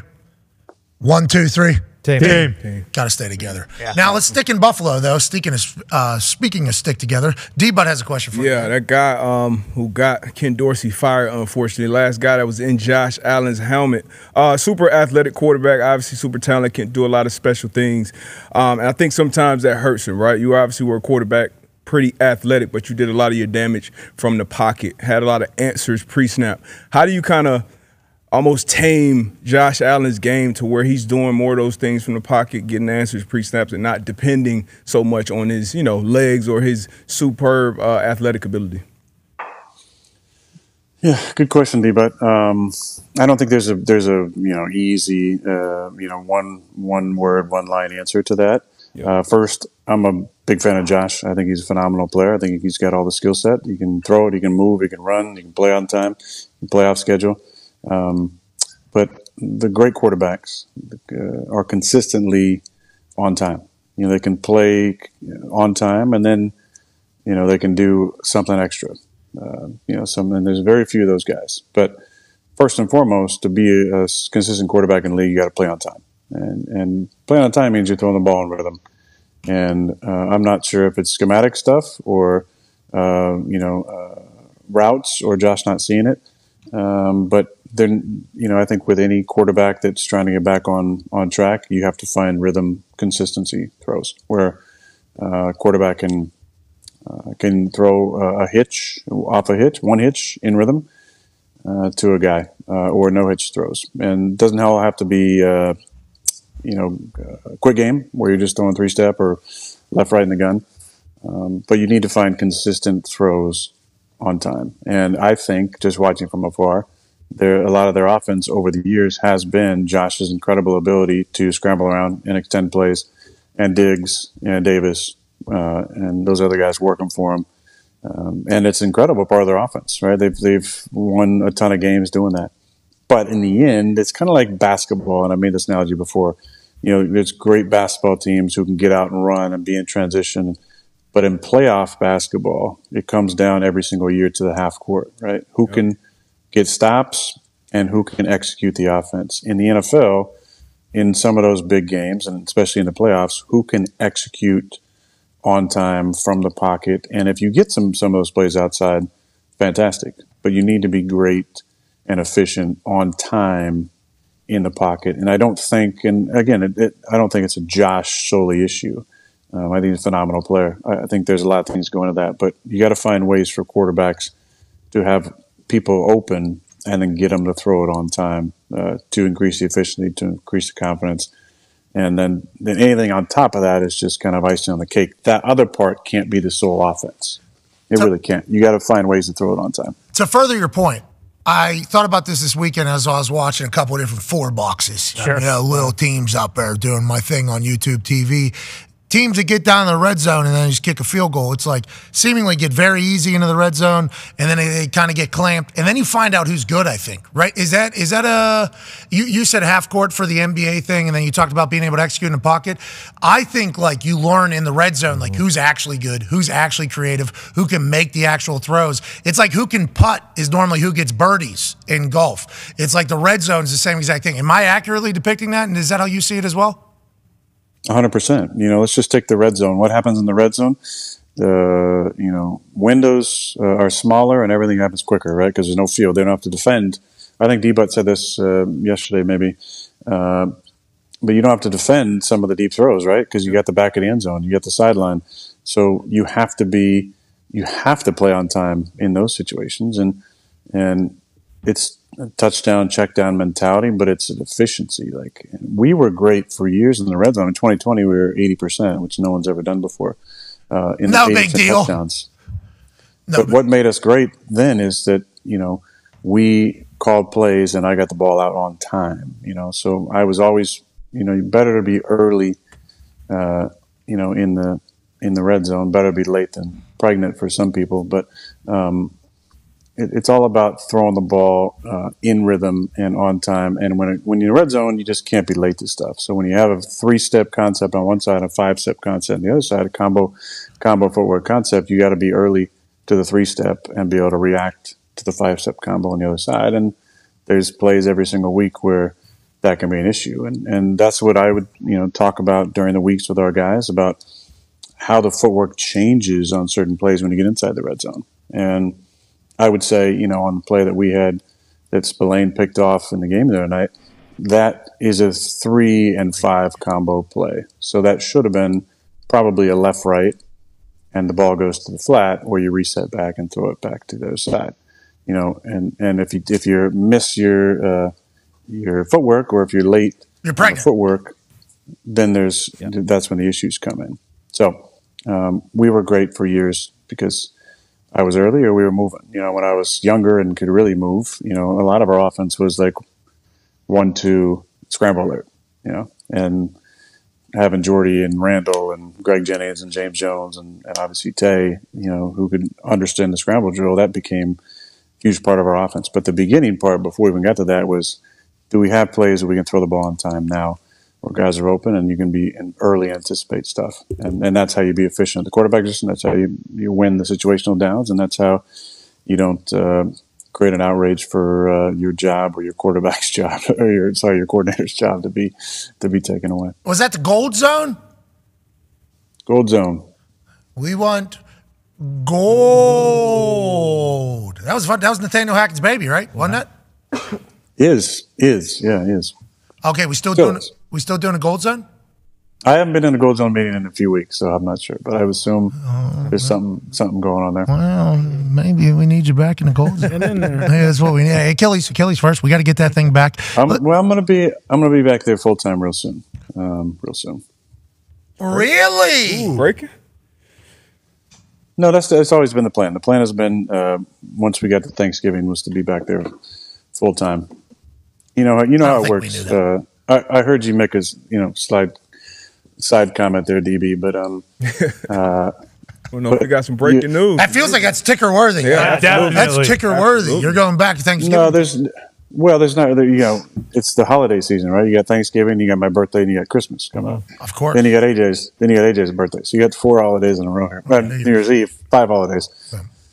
Which New Year's Eve is before AJ's birthday. AJ is obviously born on his favorite day. January 6th, of course. That guy's birthday right over there. Bit of a dust up. Yep. Jack Del Rio. That guy right there. I was right here. I was in this attic. That's not. Hey, listen. I want to let everybody know we were doing this show on January 7th, and we had a lot of questions for this guy. Yeah, we want to let you know it was his birthday. We didn't know what he was up to. We had no idea what he was doing. Didn't know that many people were going to show up. I don't think. No. I think we need to we have some sleuths. Like, take a picture. This is his going out outfit. There could be some. That Viking was on the Viking was Speaker of the House. Look to the left, little security guard with sunglasses. Yeah, good jawline. Celebrating a birthday. Had a birthday sash on. Yeah. That could have been AJ. We don't know. Yeah, and as someone who has enjoyed plant medicine from time to time, and that there are certain servers of plant medicine who've been known to be called shamans, I find that term associated with the Viking guy to be offensive, a little disappointing. Yeah. He's a vegan too, remember? That's right. Yeah. The shaman was the Viking shaman, Speaker of the House person. Mm-hmm. Went to jail as a vegan. They had to figure that one out. Yeah. That's tough. Yeah, he said, I'm not eating this. It's like, yeah, it's jail food, bub. Sorry. That's supposed to be bologna is what I was told when I was in jail. It's supposed to be a fake meat. How's that even a real thing? Interesting. Happy birthday to H. Yeah. Happy birthday. Yep. Happy you gifted that guy a chance to be the Speaker of the House. Let's get back to Sunday Night Football. Ty has a question. Oh, I'm sorry. Yeah, Ty has a question for you. Yeah, Aaron, when you got hurt, I think most realistic people were like, okay, the outlook on the season changes a little bit for the Jets. And I assume it's because you're there, but you would obviously know, being in New York, whenever you go back, better than we would. But how is it? I mean, you guys are 4-5. Season's obviously not over. Sure, the offense hasn't looked great, but like anytime they're talking about New York in general, it's just about how the Jets suck, when the Giants are maybe the worst team in the NFL in like the last 15 years. Like, why is that? Do you guys hear any of that, or is that just, like, it doesn't matter either way? That the Giants suck and they're not talking about it as much? Is that the question? Well, I just mean, like, why are they? Like, why does no one mention the Giants at all when it comes to, like, New York? They're just talking about how bad you guys are when you're 4-5, and the Giants are getting beat by, like, 35 points every single week. It's probably, that giant propaganda. They Bruce. probably own the media, and they're making sure that nobody's talking about the Giants. That's you, Bruce. Yeah. Hope you're happy, Bruce. I mean, what a question, Ty. Yeah, I wasn't teeing up the Giants to get destroyed. I mean, it's a great question. Aaron's not going to do that, but it is an interesting little thing. Like, when you go to New York, That is, okay, you haven't really got to experience it through a season, but you did experience it for a little bit. Media over there different than what you had been experiencing? Because remember, whenever you were heading over there, they said, this guy's not going to be able to handle the journalists in New York. This is real media. You only got to experience it a little bit. Now you're watching kind of from outside looking in. Is it different, you think, being a part of a New York team? And what have you noticed about being a part of a New York team, even though you haven't really got to play? It's a great fan base. They're hungry, for a winning culture and for a winning team, get back to the playoffs. So they're also quick to have some knee-jerk reactions. I think that's the NFL in general, though. It's overreaction every single week. Not here. There was a Super Bowl team a few years ago, I believe, that was 7-5 at one point late in the year, won their last 4 and got into the playoffs, went on the road and won a couple games and won a Super Bowl. And they were getting written off. So they always try and write off certain teams, certain points. It just matters if you get hot at the right time and everything comes together. But the fan base is great. I mean, I've met a lot of amazing people. They travel really, really well. Not just Fireman Ed, who was in Vegas, but there are a lot of awesome fans. Like the one that I met in the casino at the ATM, pulling out some money. I literally just walked around the corner and saw this guy in an 8 jersey. So I do that from time to time. You just, hey, nice jersey. I like your jersey. And just keep walking. Most of the time, I have no idea. Wait a minute. Was that? Jersey. And then somebody actually, the story was somebody actually was like, hey, do you know who that was? And I appreciate him saying that I was walking faster, like I sped up my walk because, it wasn't intentional. I must have been started striding a little bit, Posing. Feeling pretty good. Yeah, posing. You're in Vegas. But pumping our media is, it's good. It's good media. It's, I think every media is tough in their own ways. I was with, one media for 18 years, and I don't feel like it ever got easier. There was, even though there was some friendships and you got to know everybody by name, it didn't mean that they started going a little bit easy on you. No, there's always tough questions and always certain people that like to stir it up a little more than others. But I think that's the fun part of it, and it's the opportunity because they would love to, and not just New York media, any media would love to get you on a soundbite that's create a little bit of, a little headline. ESPN has room for 7 words on their main page, right? It doesn't take much to get somebody to click on an article. You just got to give them something that can fit in that little box there. So, which AJ knows a lot about, but yeah, he does. Hey-o. Yeah. Shout out to his eyeball, maybe. You know what I mean? Hey, what do you think about Thanksgiving? Maybe. You got any weird theories on that? I bet. Yeah, they're already cooking for it. Is that the plates we're hearing? No, not cooking for it just yet, but definitely have a turkey. Okay. Learn a lot of facts about turkeys and how smart they are, and some of their pre-mating rituals. Sometimes the male will stand on top of the female for a while, and just kind of a peacock a little bit, even though it's a turkey, but just kind of in the urban dictionary of peacocking. In a sign of dominance over the female before the mating occurs. Happy Thanksgiving. Why are you mansplaining Thanksgiving to me? What is this all about? What is this all about? We're saying turkeys a little bit toxic too alpha? Masculinity. Yeah, what is this right now? What is this all about? No, I think turkeys are smart animals, and I would try and get as many, free range, antibiotic free turkeys as you can. If you're gonna have turkey, some people like turkey, some people don't. Some people like the lighter meat. Some people like the darker meat. No, definitely. They give me that turkey leg. I want one of those turkey legs. That's what I'm looking for. Give me that leg. You know what I mean? Then some ham. Give me the ham. Stuffing. I know you're not gonna have that. Right? Yeah. I'll tell you, one of my favorite trophies I ever got was the Golden Gobbler Award from 2009 Thanksgiving game. Very proud of that. The Golden Gobbler, huh? Yeah, I gave it to AJ on his birthday, though. Nice, AJ. You're the Golden Gobbler now. You've been I feel gobbling. like nobody's gobbling it all. This guy got a gold medal in gobbling. Let's go. Nobody's gobbled more things than AJ over the years. Congratulations, AJ. Let's go. Proud of you, buddy. Hey, he's a big chicken, super big frosty chicken deal guy. he's been drinking all day? Big chicken guy.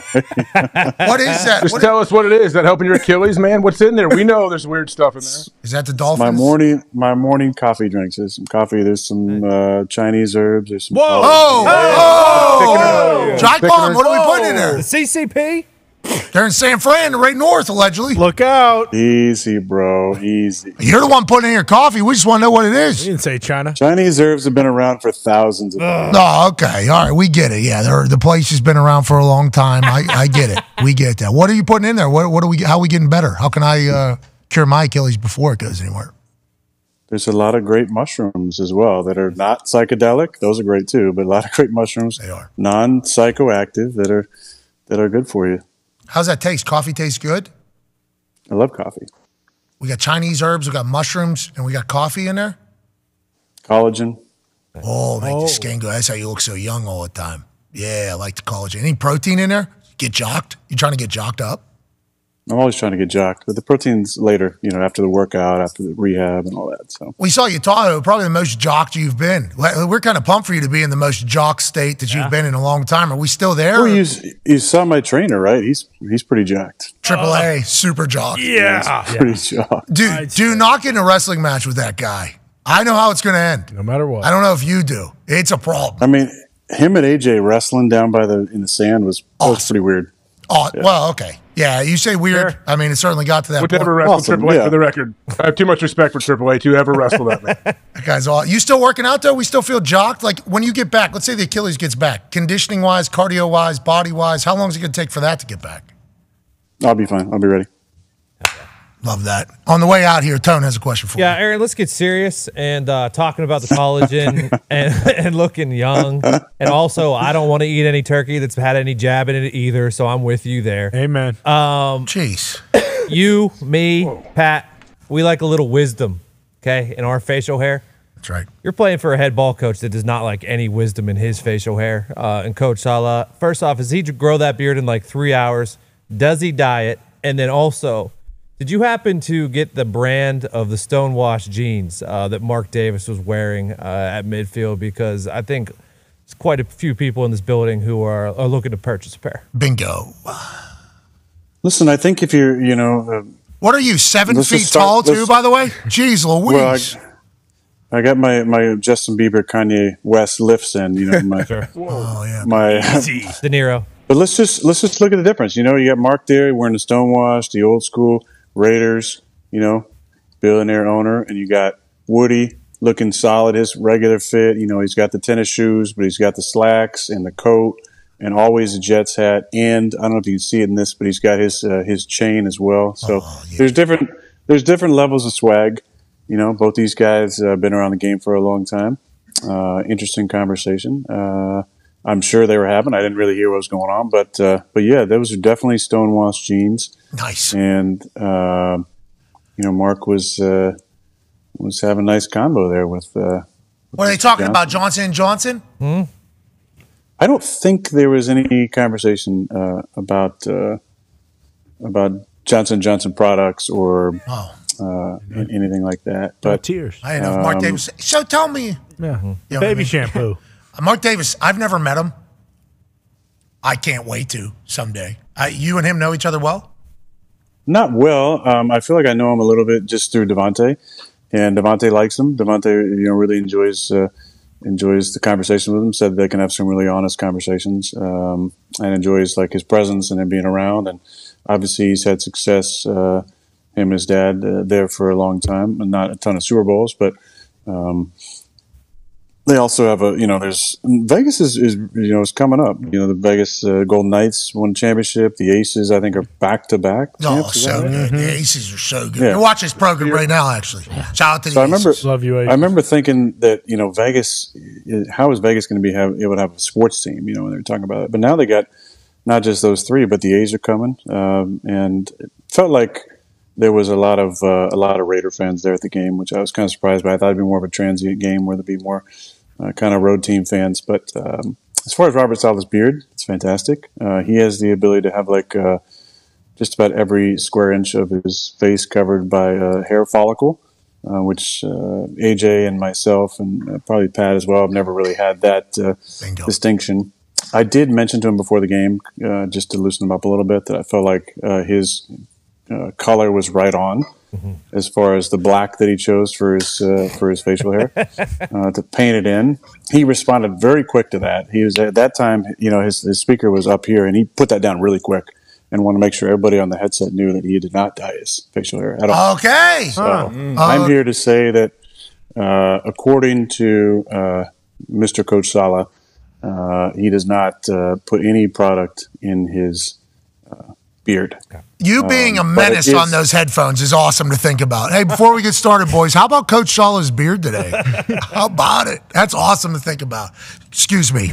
We're trying to win a game here, and it's not done. His justification for that, and I don't want to put him on blast here, was to, but I will, was to pull up his long sleeve real quick and to show me that he had a lot of arm hair that was the exact same color.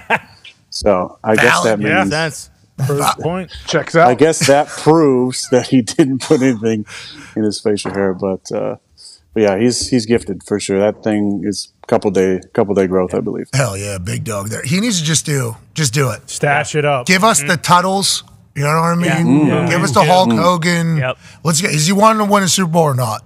That's the question. Your move. We can't thank you enough. Go ahead. Do you have just to finish on hair, because I love this guy, I want to call him out. Do you have can you get some pictures of Dennis Kelly? He was on our sideline. I don't know if the broadcast got him at all, but big Dennis Kelly, who plays, tackle for us, and we play with him in Green Bay. He has incredible long gray hair right now. See you tomorrow. All right, we just went off ESPN. That was really good. Perfect. That was perfect. Nailed it. That was perfect.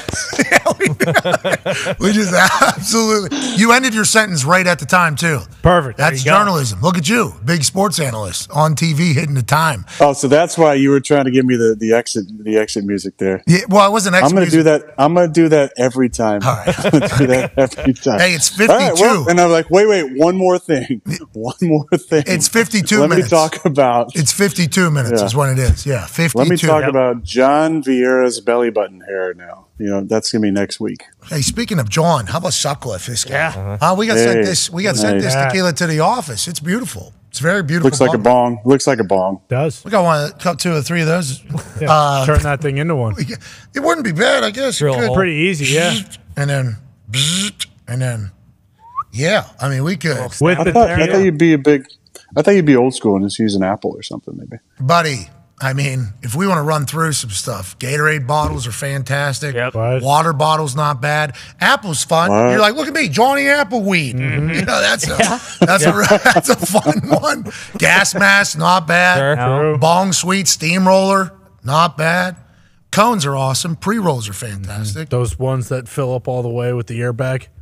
Volcano. There it is. Yeah, Pat, Throw those around. Bat those around. Yeah, you only eat an apple if you're feeling like a cold's coming on. Or something. Yeah. Have you heard Jim Harbaugh say that they thought he sounded sick or whatever?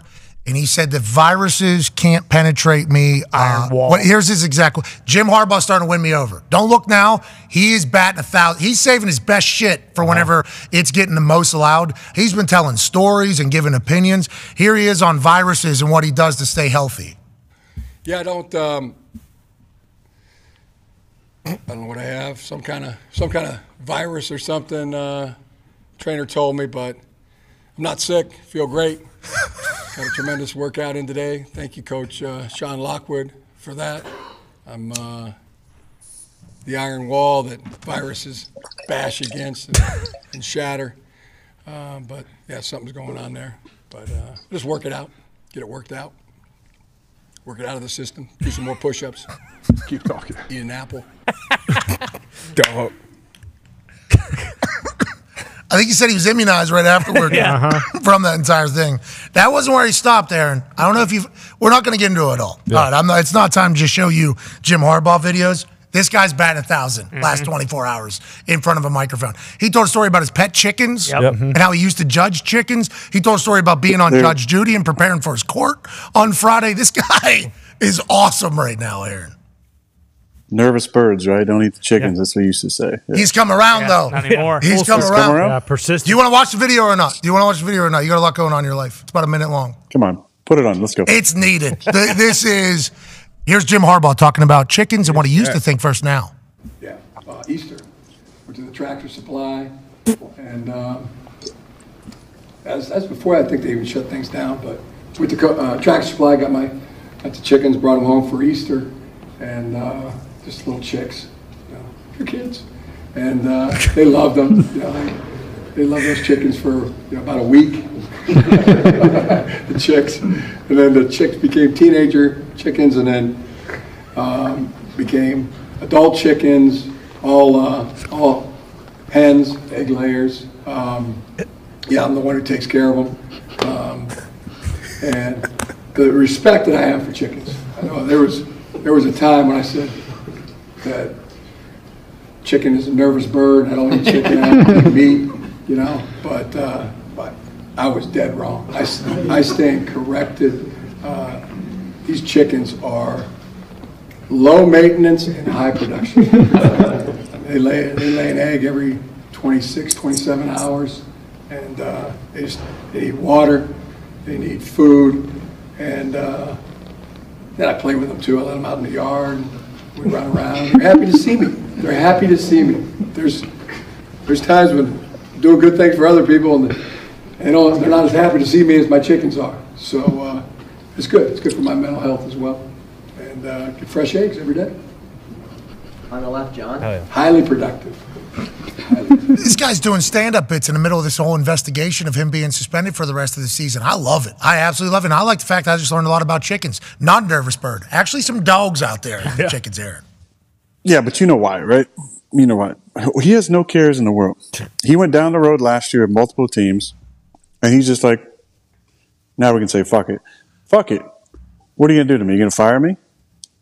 I'm going to go get a job in the NFL and you know what they're making now in the NFL, like all these coaches, $10 million minimum a year, and it's all guaranteed.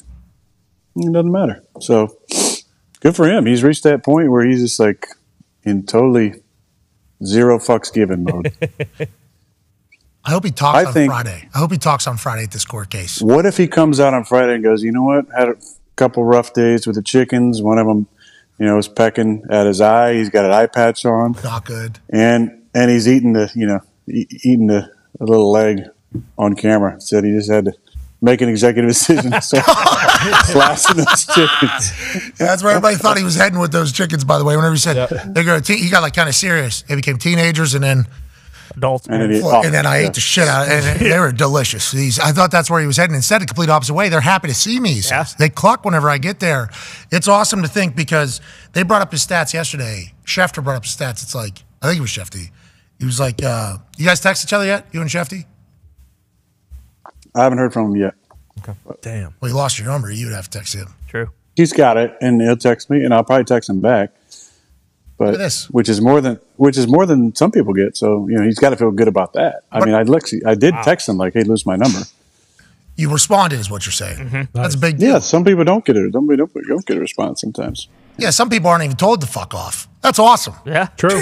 You know what I mean? Shefty, get back in that batter's box. Hey, shout out, Shefty. Shout out. Come on, Shefty. What'd he say? Take another swing. Text Break him. another story. He was talking, I believe, about Harbaugh's win record in the NFL. 70%. It's like very good. Like he had his time, obviously, went to the Super Bowl, big story, and then he goes to Michigan. It's like, I wonder what the future looks like for Harbaugh in Michigan. If he leaves, too, it's like, this Michigan football team has been built up, man. They are so fucking good. They are so good right now. What becomes next, you never know. What's on the other side of the door? You have no clue. That'd be fascinating, Aaron. Just like every conversation we have with you, pal. When's the book club starting back up?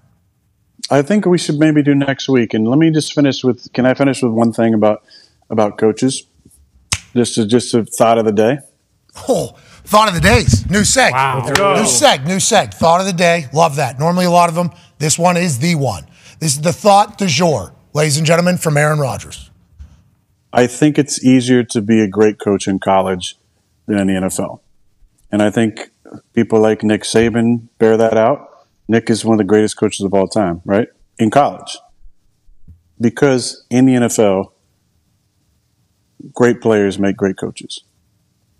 In college, great coaches can make great players. It's flipped. Now, there's obviously great players in college, but you need great coaches because you see every single year there's certain coaches that get replaced, and a guy like a Jim Harbaugh comes in, or a guy who's really schematically has his shit together comes in and can turn the place around quickly with the same players. NFL, you need great quarterback play and great players. And when you have that, then you have great coaches. And it's the inverse in college. I can promise that. There's very few guys like Jim who's been able to be great in college and great in the pros, because usually it's great coaches go to programs, make them better. NFL, you got to have quarterbacks. You got to have quarterbacks, and you got to have elite talent. And that's what makes great coaches. And there's good coaches who can make players better. But for the most part, look at every great coach. They probably had a great quarterback. That was a great thought du jour. I'm happy we did that segment. I think you're 100% accurate, too. And Doug Peterson even alluded to it whenever he said the reason why he took the Jacksonville job is because of quarterback. Like a lot of these coaches who have a chance to maybe go to other places, they're like, we all understand we need a quarterback. I think Pete Carroll, another guy, right? I mean, Pete Carroll's another guy who at first, whenever he was in the NFL, didn't have success. Then he goes to college, builds up a program there. Now he's up in Seattle. Obviously, we're seeing him have success. Not easy. You got to deal with adults too, bro. You know what I mean? Well, Pete Carroll, was he worried at USC when they were coming after him? No, he already had the biggest contract lined up in the history of the NFL for a coach. He went off to Seattle, made his money, left that place, under sanctions, bowl sanctions and issues. No big deal. He's making, at the time, I think $7 million, $8 million a year. And look at Jim Harbaugh, I think he might have been at Stanford at the time. He saw that going on. He's like, oh, you can do that? Sweet. There were earlier in the year, there was reports that, a couple weeks ago, I guess, there was reports that the NFL is not just going to hand a golden parachute to Jim Harbaugh with what has happened in Michigan. I'm like, whoever's reporting that needs to never report anything ever again. We need to find out who said that. Who is the person that said that thinks that some billionaire who wants to win in the NFL is going to be like, Connor Stallions? Yeah, let's not hire this guy just yet, just to prove a point. The NFL, not mess with our higher institutes of learning in at the lower levels. Yeah, fucking right.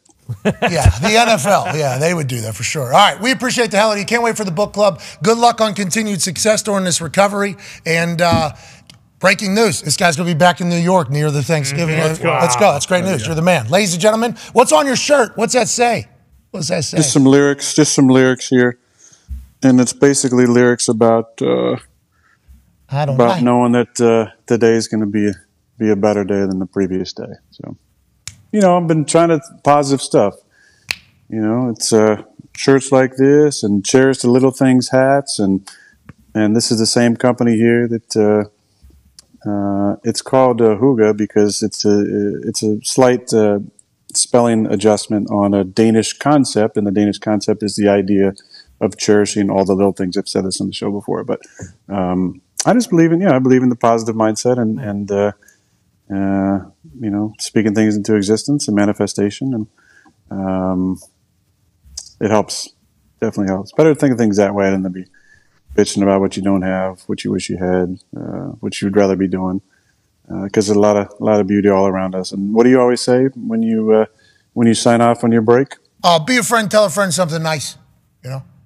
Might change your life. Why? Why is that? Might change your life. Yeah. It might. You never know. You never know what somebody's going through. You have no idea. You never know. You never know. Could be that one little thing gets them over the hump. So appreciate you guys. Hygge? Hey, Hygge on 3 for the people in Denmark. 1, 2, 3. Hygge. Hell yeah. Appreciate you. Ladies and gentlemen, Aaron Rodgers. Yeah, Aaron. That's what I like about you. You Hygge the shit out of things. Yeah. You know what I mean? What the hell just happened? I have no clue what Hygge is a Danish sentiment that says cherish the little things, pal. It's a company now that's selling merch. It was honestly everything. I'm all about positivity. What I always tell you, these are the good old days. Yeah, right you now. do. But you just, Hygge, you said you can't. You know what I mean? I'm still confused on what the hell Hygge is. But are they shoes? Hygge is c'est la vie, dude. Yeah. Okay. Oh, okay. It's a game, Carpe diem. Boom. Bingo. Boom. You get it. You're Danish. You're not Danish, though. You know, that's. I'm not Danish. You're right, but it was a Danish principal, I believe he might have said. All right, let's get to a break because we got head coach of the Houston Texans joining us on the other side. Nice. D'Amico Ryans. Nice. I hope he's bringing some hookah. You better. He should be. Yeah. His hookah's good right now. Mm-hmm. Great. So hookah's their mana. Yeah. Yes. All right. It's a game, too, where there's cards. It's actually spelled Hygee, I believe. Yeah, I was going to say, good luck ever spelling that. Yeah, it's Hygee. No, hookah is what I heard. That's how you pronounce it, yeah. Wow. Sweet. That's a weird language. It was around. Were we around? Was English language around before them? The Danes? Because the English speaking is weird too. Yeah. The King's English, if you will. Let's get to a break. We'll talk to D'Amico Ryans about this. Those are Uhtred's. Perfect. Be a friend, tell a friend something nice that might change your life. Take 5.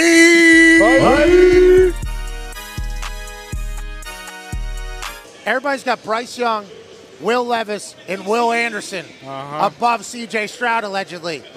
We will 1,000,000% continue to drive that narrative. That is right. Because with what I've seen, AJ, and what you have seen, if C.J. Stroud ends up at the Colts at number 4, I'm happy about the future of the Colts all of a sudden. Yep. So this will be the last time we say this. C.J. Stroud is the best quarterback in this draft class. That's right. For sure. We are massive fans of them. And whenever we say, whatever we say over the next few months before the draft, we would like it to not be held against us because we know we are a part of the entire system here. And we need C.J. Stroud and Indy. Have to have him. Plus, it's really fun to say Stroud. Yeah. Yeah, and we need him to go Dahn to the 4th pick. Yeah. Right. Do you think they have to trade up? Because Texans are right there at 2, and, those are the 2 quarterbacks of the future. Well, I'll tell you what, there's an opportunity and a chance for us to move, too. We got a lot of pieces to the puzzle that aren't necessarily going to be there in the future, probably. You bundle that with the 4 overall pick, I think you could maybe move up to 1. Yeah. And then you get C.J. Stroud. Hey, that ain't going to help. Miz, that ain't going to help. That's going to do nothing. He was a 3-sport athlete at Plum High School, where his volleyball team was in the mix for a Section 3 title. Making his Lake Tahoe debut for the brand, McAfee. Aaron Rodgers. Hi, baby. AJ Hawk. Hi, baby, AJ.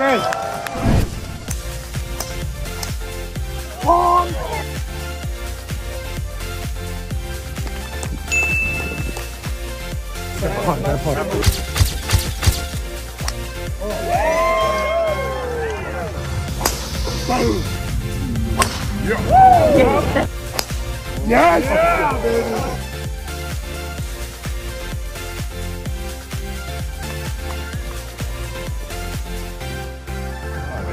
Come on. Come on. Come on. Good job.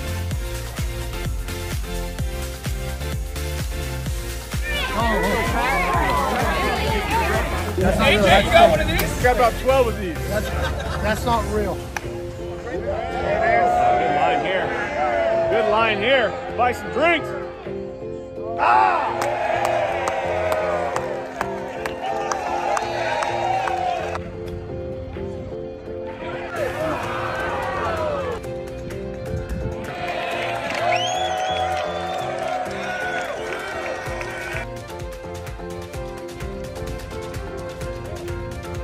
Great putt.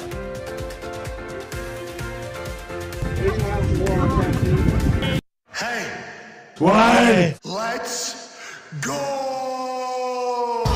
This show sticks, and the fact that you listen, we are very, very thankful for. The all-time leading tackler for the Green Bay Packers, you pig! Damn it! Be a friend, tell a friend something nice could change their life. Sport!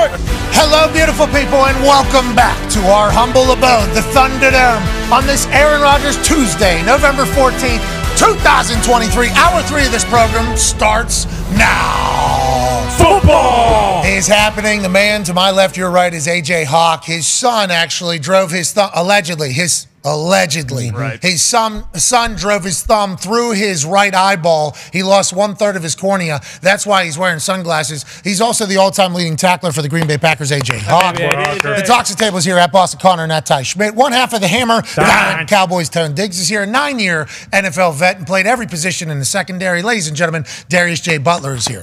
Joining us now is a man who was a 2-time Pro Bowler when he was in the NFL, flying around the football field. Now, he's just the head coach of the Houston Texans, a team that this past weekend went into Cincinnati and got a massive win on a walk-off field goal. Ladies and gentlemen, Alabama legend, D'Amico Ryans. How are you, Coach?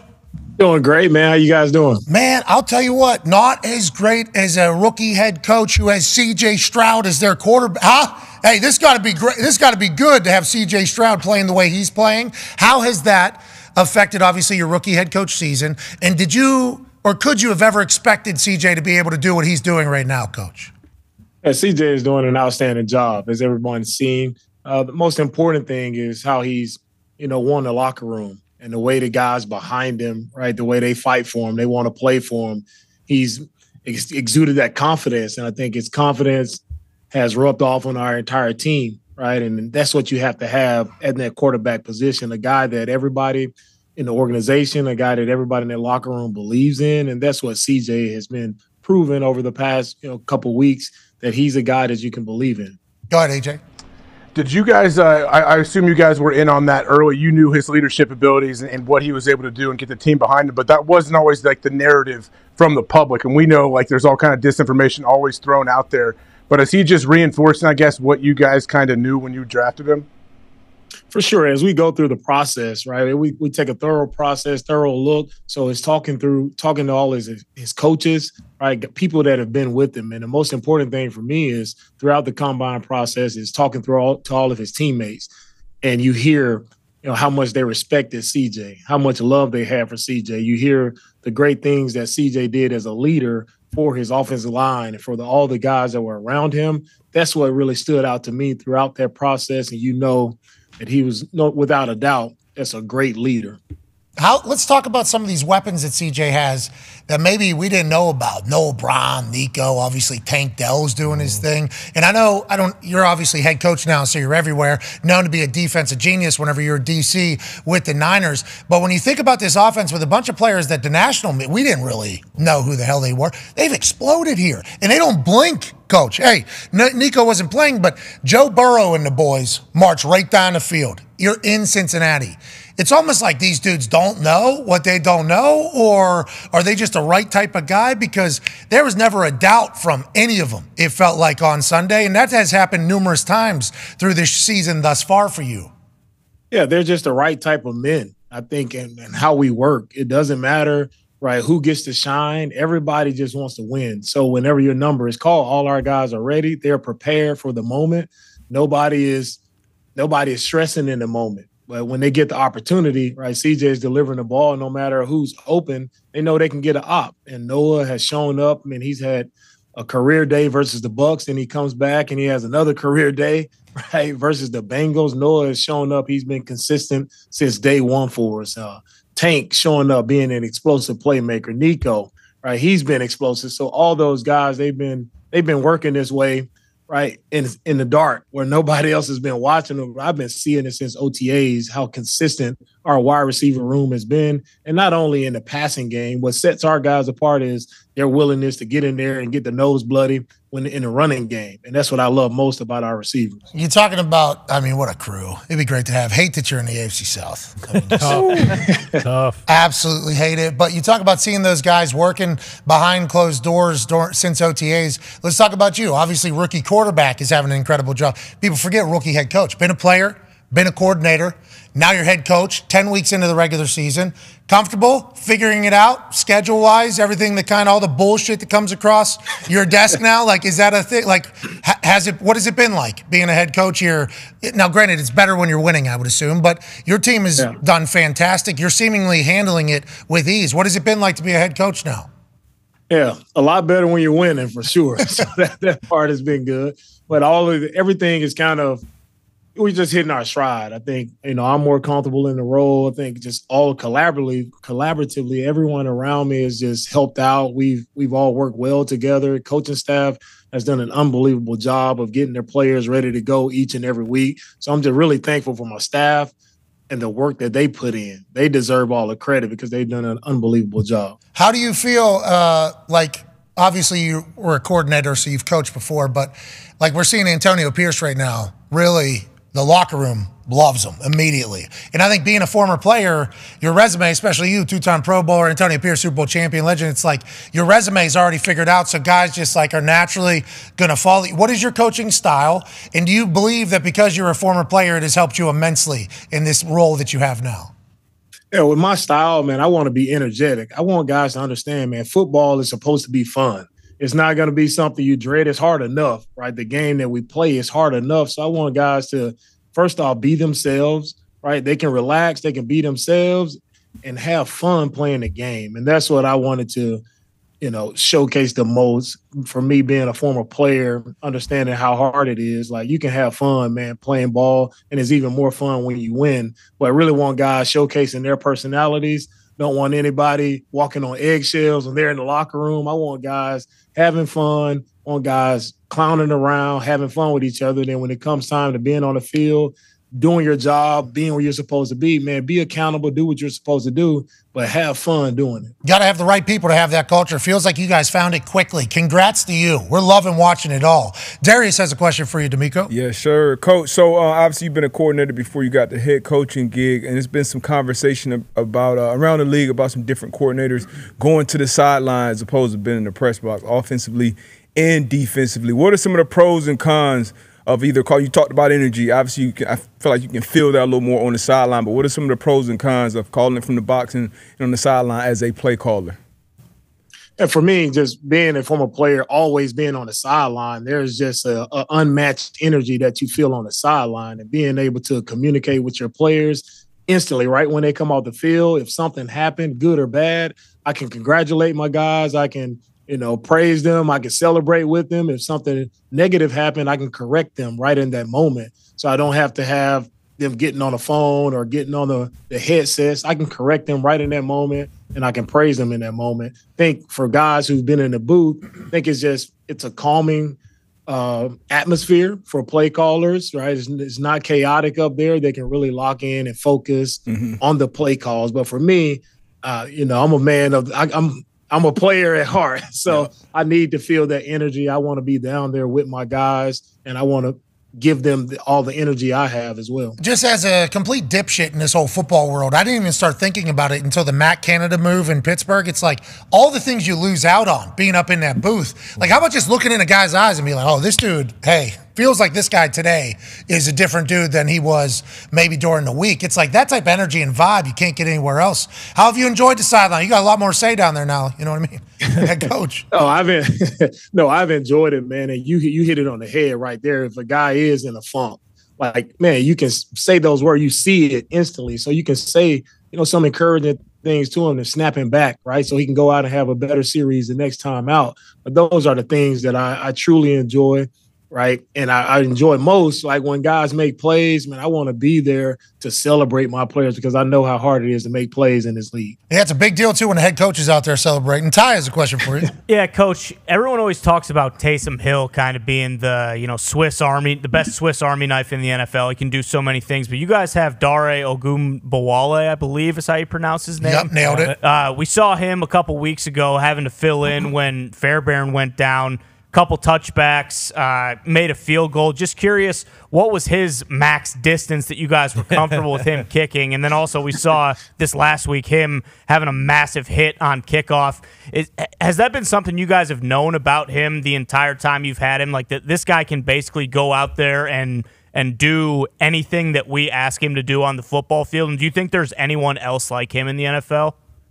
Yeah, Dare, man, he's been very reliable, but you knew that throughout training camp, right? Practiced some kicks with him in training camp, so you always have those guys. You try to see who can be an emergency kicker for you. So Dare is one of those guys with his soccer background. He stepped in and did a really nice job for us.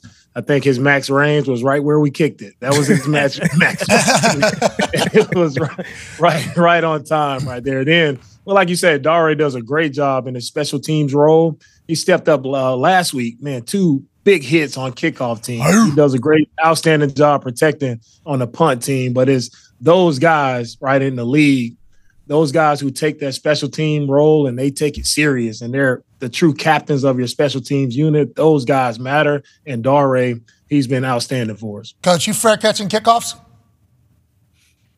If we have to, we will. Come on. Oh, Coach. Coach, we can't do it. We can't, even if it benefits your team. You can't, you get the ball at the 25 with C.J. Stroud, I get it, okay, and all those weapons you do. But if you let this happen, Coach, I know it's your first year, what are they going to take next? Exactly. What are they going to take next? We can't let that happen to the game. Yeah. You know, we got to keep it a physical game. You agree with that? Or like the special teams of it, how do we kind of... They had a fullback take one back this year too, right? Yeah, down the side. Yeah. When we get an opportunity now, we'll make you pay if we get an opportunity. We'll just release our secret weapon there, Andrew Beck. We want to make something happen on the kickoff return team.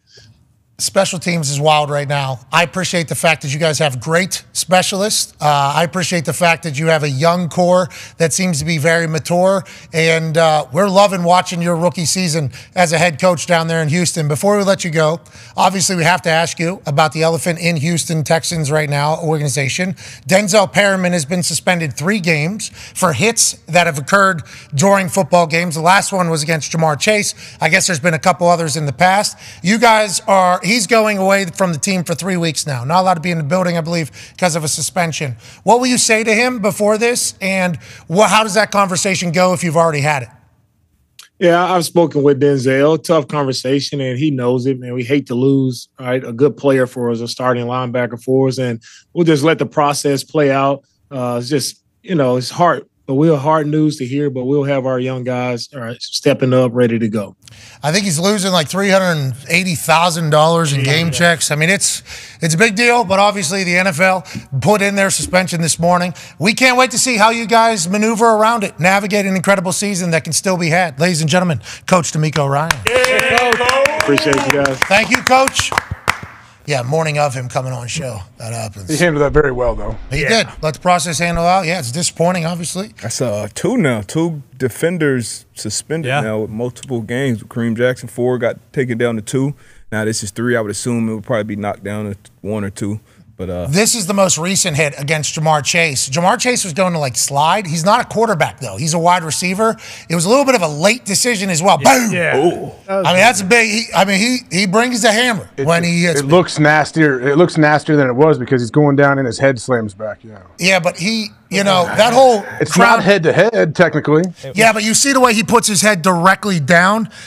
What the NFL is going to say is, he lowered his level very late, and he's not a quarterback. He's a wide receiver, so you don't expect a slide potentially whenever there's somebody right in front of you. It is football. You got to make your hit. But you see the crown of his helmet going down on that particular angle here. There's another play that we have from one of his earlier hits where he just literally lowers his head and he's just running straight like old school. I mean, he's literally just running just like this in for that tackle there. So I'd assume the NFL was saying hey, can't have you doing this anymore. For yourself, dude, those are the types of hits that, you know what I mean? Those are the ones. Those are the scary ones. I think I've said on here, there's compression fracture or whatever, spiral fracture that can, do some damage. So I would assume that's why the suspension happened for him. Obviously, those are devastating blows, and Jamar Chase took a hard one. That guy took a hard one. But I think this is potentially the NFL saying, hey, bub, people don't tackle the way you tackle anymore because we've learned that the way you tackle is terrible for your well-being. That's going to be tough for him to change. But also, I think there's 7 of these shots that have happened over the last couple of years that the NFL has probably fed up with it. But also, hopefully, this could potentially save Denzel, who's a good football player. Great football player. Great football player. Absolutely. We had Hitman on, Harrison Smith, talk about how, you just got to change. What year is this for him? 8, 9? Yeah, he's been around for a while. And he's probably Pro Bowler 2021 with the Raiders, I believe. Yeah, stud. Yeah, so he brings it, but he's going to have to change it a little bit. And like you said, that especially that last one. Like that's more of like he's just running like this. protection for Crazy. the offensive player, and almost probably more so for yourself as a defender. Back in the day, you find a guy that does that. It's like, oh, here's our wedge buster. Yeah. Like it was like, yeah, not a lot of dudes will do that. That's great news. And then we like learned about like the reason why people are probably scared to do that is because it's incredibly dangerous to yourself. Now, just like AJ says, my jaw is constructed a little different. That's why I don't get concussions. The muscle. And I do jaw exercise. Right. Denzel Perriman probably believes that he is built different than most people. That's why he's able to do that. That's why he hits so hard. And it's almost like the NFL is probably trying to be like, yeah, hey, bub, need you to change a little bit. At this stage, 9 years in, I mean, $300-some thousand out of your pocket's a big deal. Yeah. That's a big deal. Yeah. He's going to have That'll to make you think. That'll make you think about it. This is the one, like the head down one, is more. It's more to protect yourself, the tackler, not the person you're trying to hit. I feel like the when you hit him with like the crown of your forehead, head to head, that's more to protect the person you're hitting. But this one's like, hey, don't put your head down because that's how people get paralyzed. We understand it's tough, but yeah, I mean, he's going to have to think about it now. Show that second video. Show that second video again. I mean, he's like a 4-yard run up with his head directly down. It's like this is everything that the NFL was trying to stop there for like, you know what I mean? I mean, that's just like. He still had it after. Yeah, I mean, it's tough as nails. Back in the day, though, that's how football was taught. Oh, yeah. So it's like, it is a very, we're not saying that this doesn't suck for Perriman, and it's like, that's a damn shame, but that's like very much what the NFL is like, nah, we ain't doing that anymore. They made a lot of rules for that because of lawsuits and potential future lawsuits and health and money mostly, but like that is basically what they are talking about in this entire thing. Yeah, I mean, you've talked about it before too. Like this guy's a 9-year vet. When he was growing up, that is not what he learned. So the people who are in the league now absolutely have been, taught how to tackle, but Denzel Perriman was taught one way, and that's exactly what it was. Yes. And for everybody. You got jacked up. Oh, yeah. Was the segment. Yeah. A lot of these. Lot of these. Well, technically, no decent coach is teaching you to put your head down. They're telling you to put your head in there, but not to put your head down. Yeah. Just we're not doing any of that anymore. It happens though. No, it does. No, we're not I'm doing that saying, anymore. You're potentially coaching Ohio. We need to make sure out of the way. That's right. Up and out. Well, you'll probably injure yourself doing it if you try to do that and everything. But no, I'm just saying, no one wants your head. No one wants your head down. Head down football. Up and out. Your face mask. I've taken all the courses. Yeah. I've taken all the online courses on how to tackle now. Yeah. That's it, right? Up and out. Do you respect it? Or? Sure. Is that what the courses are telling you?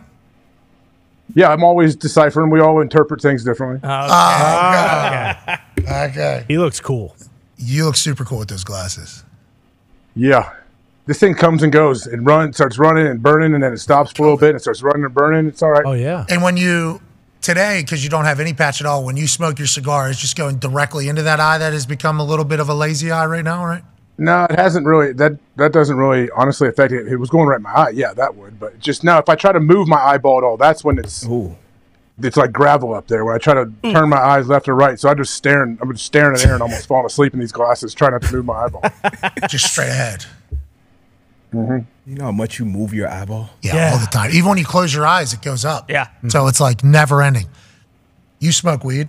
That's what I just heard. You pothead. Yeah. Because I asked how much you smoke. I mean, because there's been numerous times where I've potentially been on cloud 40 and I'm like, geez, eyes are doing a lot. Like even when I close my eyes, Things are awesome. it goes up and it goes down and then it's always moved. Do they ever get a break? You know, like when I sleep, I'm getting a break, but do my eyes ever? Oh, always going. Yeah. Not no. Rem. Can we get another view of that eyeball here? Hour 2.5 in.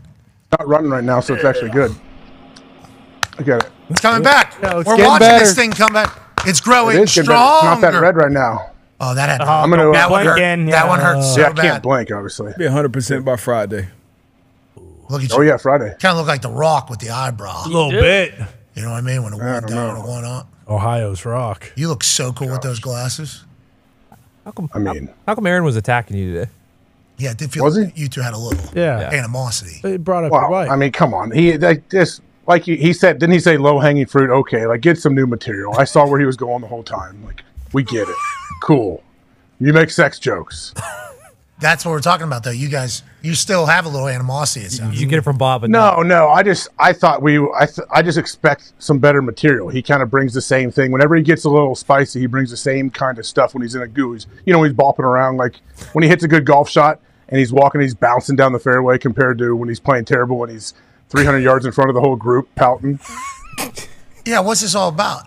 Feels like there's a little animosity. something's happening here. Yeah, Is what's there a going falling on? out? Oh, that no we didn't animosity whatsoever. I'm just, speaking. Okay. I'm just observing things. I'll tell you what, he is a very good golfer. Yeah, he can hit the shit out of a ball. Why is he so good at golf? Actually, that doesn't Quarterback. Because but like a lot of quarterbacks aren't like. He's a fucking golfer. Like, and he expects himself to be a golfer. That's the thing on top of it. Mm-hmm. Like, yeah, He doesn't play nearly as much as like a lot of those golfers that are up in that top 5, top 10 do. that's what I'm saying. This motherfucker just got back from Hungary, and then he how long were you there? 4 years? I don't know. That's what it potentially felt. Well, I tried this one thing, and it was I was there for actually 6 months, but it was just 5 days or whatever. You're like, okay, dude. These other people were at a country club practicing their putts, stretching out, and then he goes and plays against him. He's beating. I'm like, you ever think about like trying at this? You could potentially be. No, these guys are way too good. And he's what? He's fucking top 5 this year. Yeah. Cost us what? 75 grand? Is that what it was? Yep. Bingo. Yep. Jesus Christ. He's an alien. He might be one of them. There's a chance. How about Dan Orlovsky said no chance of aliens, but you ever met Aaron Rodgers? Yeah. I love Con Man had multiple good comebacks on that one. Well, the religion one really started us in a whole nother combo that I didn't that one's on me. Hand up. You just couldn't let it slide. Hand up. I could not let that one go. Could not get through it. No. Had to let it out. No chance. Hey, James Madison on Friday. We pumped? I'm pumped. Yeah. Jacked up. I've gotten to the point where I'm pumped. I looked at the videos. No offense, James Madison. I'm very pumped to get there. But I looked at the 10 verse 5 is happening. Yeah, that's the only thing. Just like that's Who's that? Oregon State, Washington. I just want to, for people that don't know. Oh. Okay. Not you. That's happening in what city? Corvallis. There we go. Well done. There we go. I mean, you are absolutely on it. But like that whole thing's James Madison, I've started looking into it. Like obviously they're in the middle of a just bullshit rule with the NCAA. Like no reason for them to be getting punished the way that they're getting punished, except for an archaic rule that just can be changed and allegedly potentially being petitioned right now. So we shall see if the NCAA, just like the Tez Walker, North Carolina stuff could have happened like 6 weeks beforehand. NCAA would have been put in good light. This one seems like everybody's in agreement, like, hey, don't have to enforce a 2-year transition period for a school to become officially D1, especially if in the first year, instead of the normal move, which is like still have a D2 schedule, but you're transitioning into D1. Then the next year you have a full D1 schedule, and then you're allowed to get into championships and bowl games and everything like that. They took a D1 schedule their first year in their transition. So they tried to expedite that whole thing. Then they petitioned like, hey, we didn't have that transition year. We want straight into D1 schedule. Is there any way we could change that? And the NCAA allegedly looking into it for James Madison, who's currently undefeated, not allowed to play in the Sun Belt Championship. Makes no sense. So dumb. At all. Makes no sense. Played people, beat people, earned right to go there, but because of some NCAA bylaw, whatever, it's stupid. But then I started looking in their fan base. I started looking at their game day. Yeah. I started looking at the last time College Game Day was there. It was like, all right, this is going to be sweet. Anytime you get a chance to go to a place that you don't get to go often, like game day, I feel like their fans bring it. I'm pumped to get there on Friday. Harrisonburgville's going to be sweet. That's not the name. It's Harrisonburg. Harrisburg. No, Looks like it's Harrisburg's in beautiful Pennsylvania. Yeah, PA. That's It's Harrisonburg. Harrisonburg. The What capital. did Diggs say? Harrisonburgville. Yeah, he was trying to cover all the bases. Exactly. I think it's what he was doing halfway through there. It's Harrisonburg.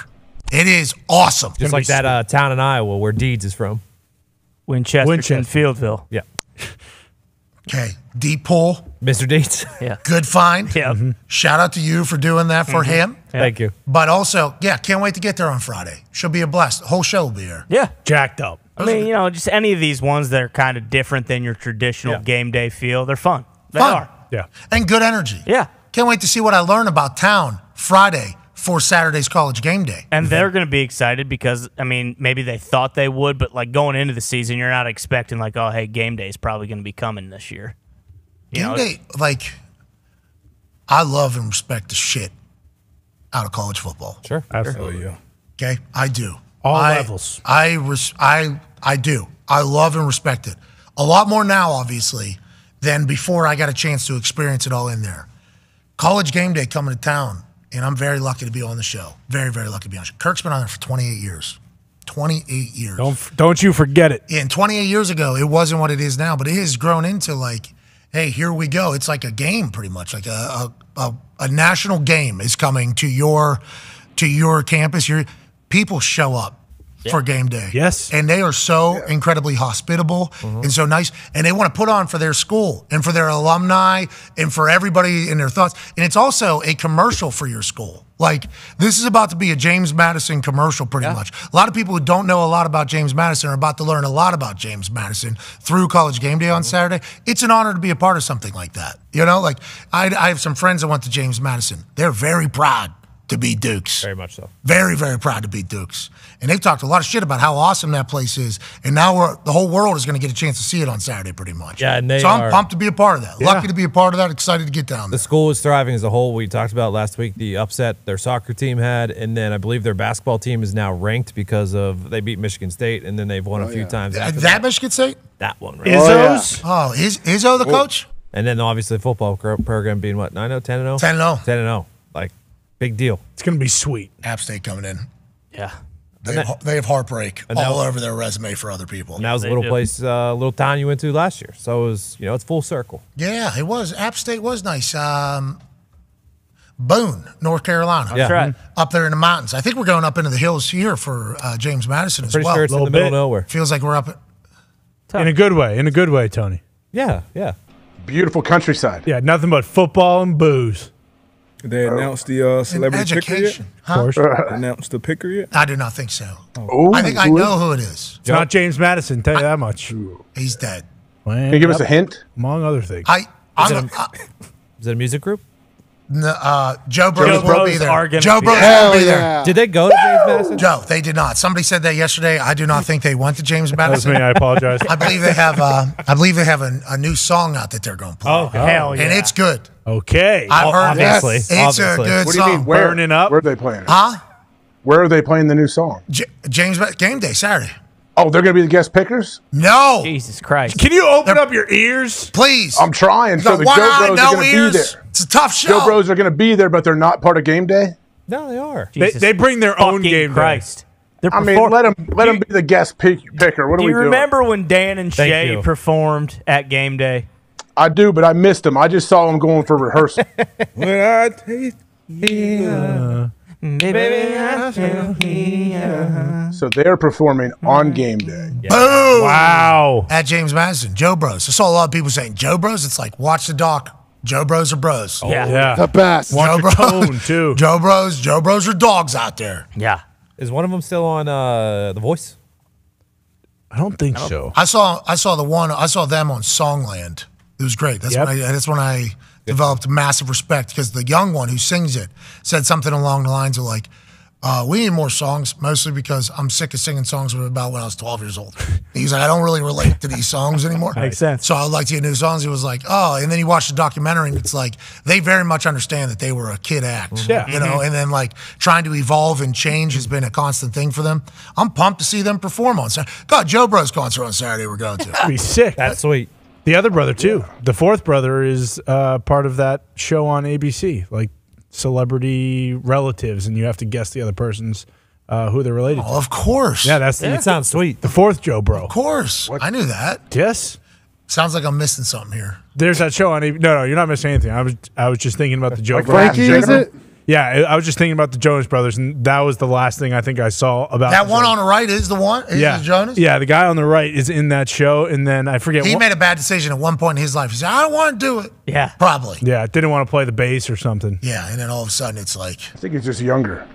Yeah, well, one of them's going through a pretty rough time now as well with the divorce, which is that's incredible. good. Get the Man, I music feel out. bad about that. Me too.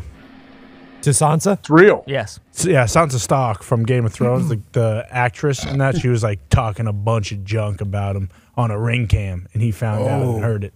These ring cams. Dude, they'll Okay. get Catch you. you everything. and get hacked too. What? Oh, yeah. Excuse me? Listen, thank you for the transition. Yep. We've been playing a lot of Jim Harbaugh's clips over the last 24 hours because they are awesome. Yeah. They are amazing. Jim Harbaugh's winning me over just on the mic right now. His promos right now, top of the business. Yeah. Telling stories about chickens and everything else. I got a virus, but I'm not sick. Okay.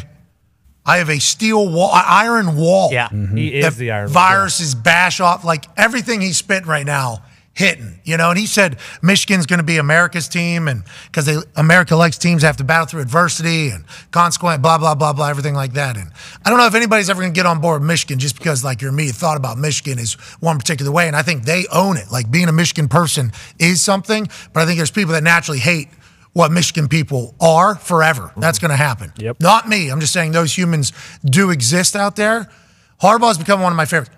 But we have now happened into a time where this AI is not good. Dangerous. This is not good. These edits are getting too good. And Jim Harbaugh is the most recent one. Listen and watch this particular video that was on the internet last night. Now, this account. Yeah, Heavens has done it. Talent. He's good. Heavens is a real talent. He's darn good. Is a real talent. Because this particular promo hit the internet last night, and I think everybody was aware that it wasn't necessarily real, which we all need to know as we go to watch this. But while you're watching it and seeing how good it looks, it's like, wait a minute. Play the video, please. It's got to be America's team. Got to be America's team. I can tell. America loves a team that has all the resources and advantages, and still tries to break the rules to find that any little extra advantage. And, there's nothing more American. That's my favorite kind of team. Yeah, cheating, lying, and then playing the victim. Doesn't get any more red, white, and blue than that. Okay, so Heavens crushing it. So good. Thank the Heavens for the Heavens account, obviously. But when you watch that, you said you can tell. Yeah, I guess if you fully investigate that and look at the lips, you can tell. But there's a lot of people that are not going to be able to tell in the future with things that are just on the internet. They're going to get quoted, sent, clipped, gone. Think about if this had actual implications on it. What if this was a world leader? Oh, I don't know. Putin. Yeah. Okay. And Putin has one of these videos where he says something about us. And then all you need is what? One person in America with any legitimacy just be like, listen to this shit. Boom. Put it out there. And then are we going to call Russia to see if it's true or not? We need to worry about this. Hey, this Heavens is a talent. Yeah. Absolutely. And I'm assuming there's only one Heavens and nobody else is going to be able to do this. But this is a scary time on the internet. This is scary because with where Jim Harbaugh is, bat 1,000, talking about pet chickens and everything, that video could easily be a Jim Harbaugh promo that would definitely go completely against how he actually feels, but people could believe in the narrative world that we're in. I'm worried about it, AJ. I'm worried about that's all I thought of when I watched that video. Like, go promo from Heavens. I was most worried. I started to become worried when we saw the Iowa OC. They had remember that great one when he was telling people to get off his back or whatever. What isn't, it was the thing. Now everybody can have them. Now they got a gold check, which I think I predicted, and I got killed for and everything like that. But how are we going to know? It's just going to have to be community notes on everything, and then bingo. Community notes. Part of the plan, isn't it? The last layer. Isn't that part of it, though? Hey, put out so much. Just put everything out there so no one can decipher what is real, what's a big deal, and what's not. It's a great time to be a live talk show host. Yeah. Ugh. Yeah. It's a great time. By anything. No chance. No chance. Yeah. Everything. You get to learn everything. You get to see everything. Yeah, but you avoided the 90s because all those guys who were hosting shows, they were doing much different things than they are now. What were they doing there? Well, you can kind of just Google anything you want, name one, Howard Stern, Jimmy Kimmel, just go check it out. It's up to you. It seemed like two people that were pretty calculated in this particular. Well, they both did one thing that I'm thinking of, but then there's other stuff too that have been done and said. I understand. Yesterday I fucked up. I didn't get our official picks. Who'd you pick? Hey, Broncos. Sure worked out for you. I picked Broncos as well. I strictly picked Broncos because AJ picked Bills. I felt like you probably were mad at me. You texted me. I said Bills all the way. You were probably upset at the time, but they ended up winning. I wasn't upset, but I did have in mind that I was going the opposite of whatever you were going. Sure. And I thought you were going to go Broncos because the defense and Josh Allen turnovers, I thought that's what you were going to do. So when you texted Bills all day, I actually thought to myself, I don't mind Broncos plus 7.5 because all everybody said was like, that's a close game. I have an interesting stat from Hembo, actually. The last 8 losses that the Bills have had over the last 2 seasons are for a combined 31 points. All 2 to 6 point losses for this Buffalo Bills team. That's an interesting stat from Hembo, but also those are heartbreaking numbers because you're this close to winning. Yeah. You're this close to winning, and for some reason you don't. What could that be attributed to, you think? I don't know. We all know it's a fine line between winning and losing the league. We talked about it yesterday. Most of these games come down to, that 2-minute drive, that last one.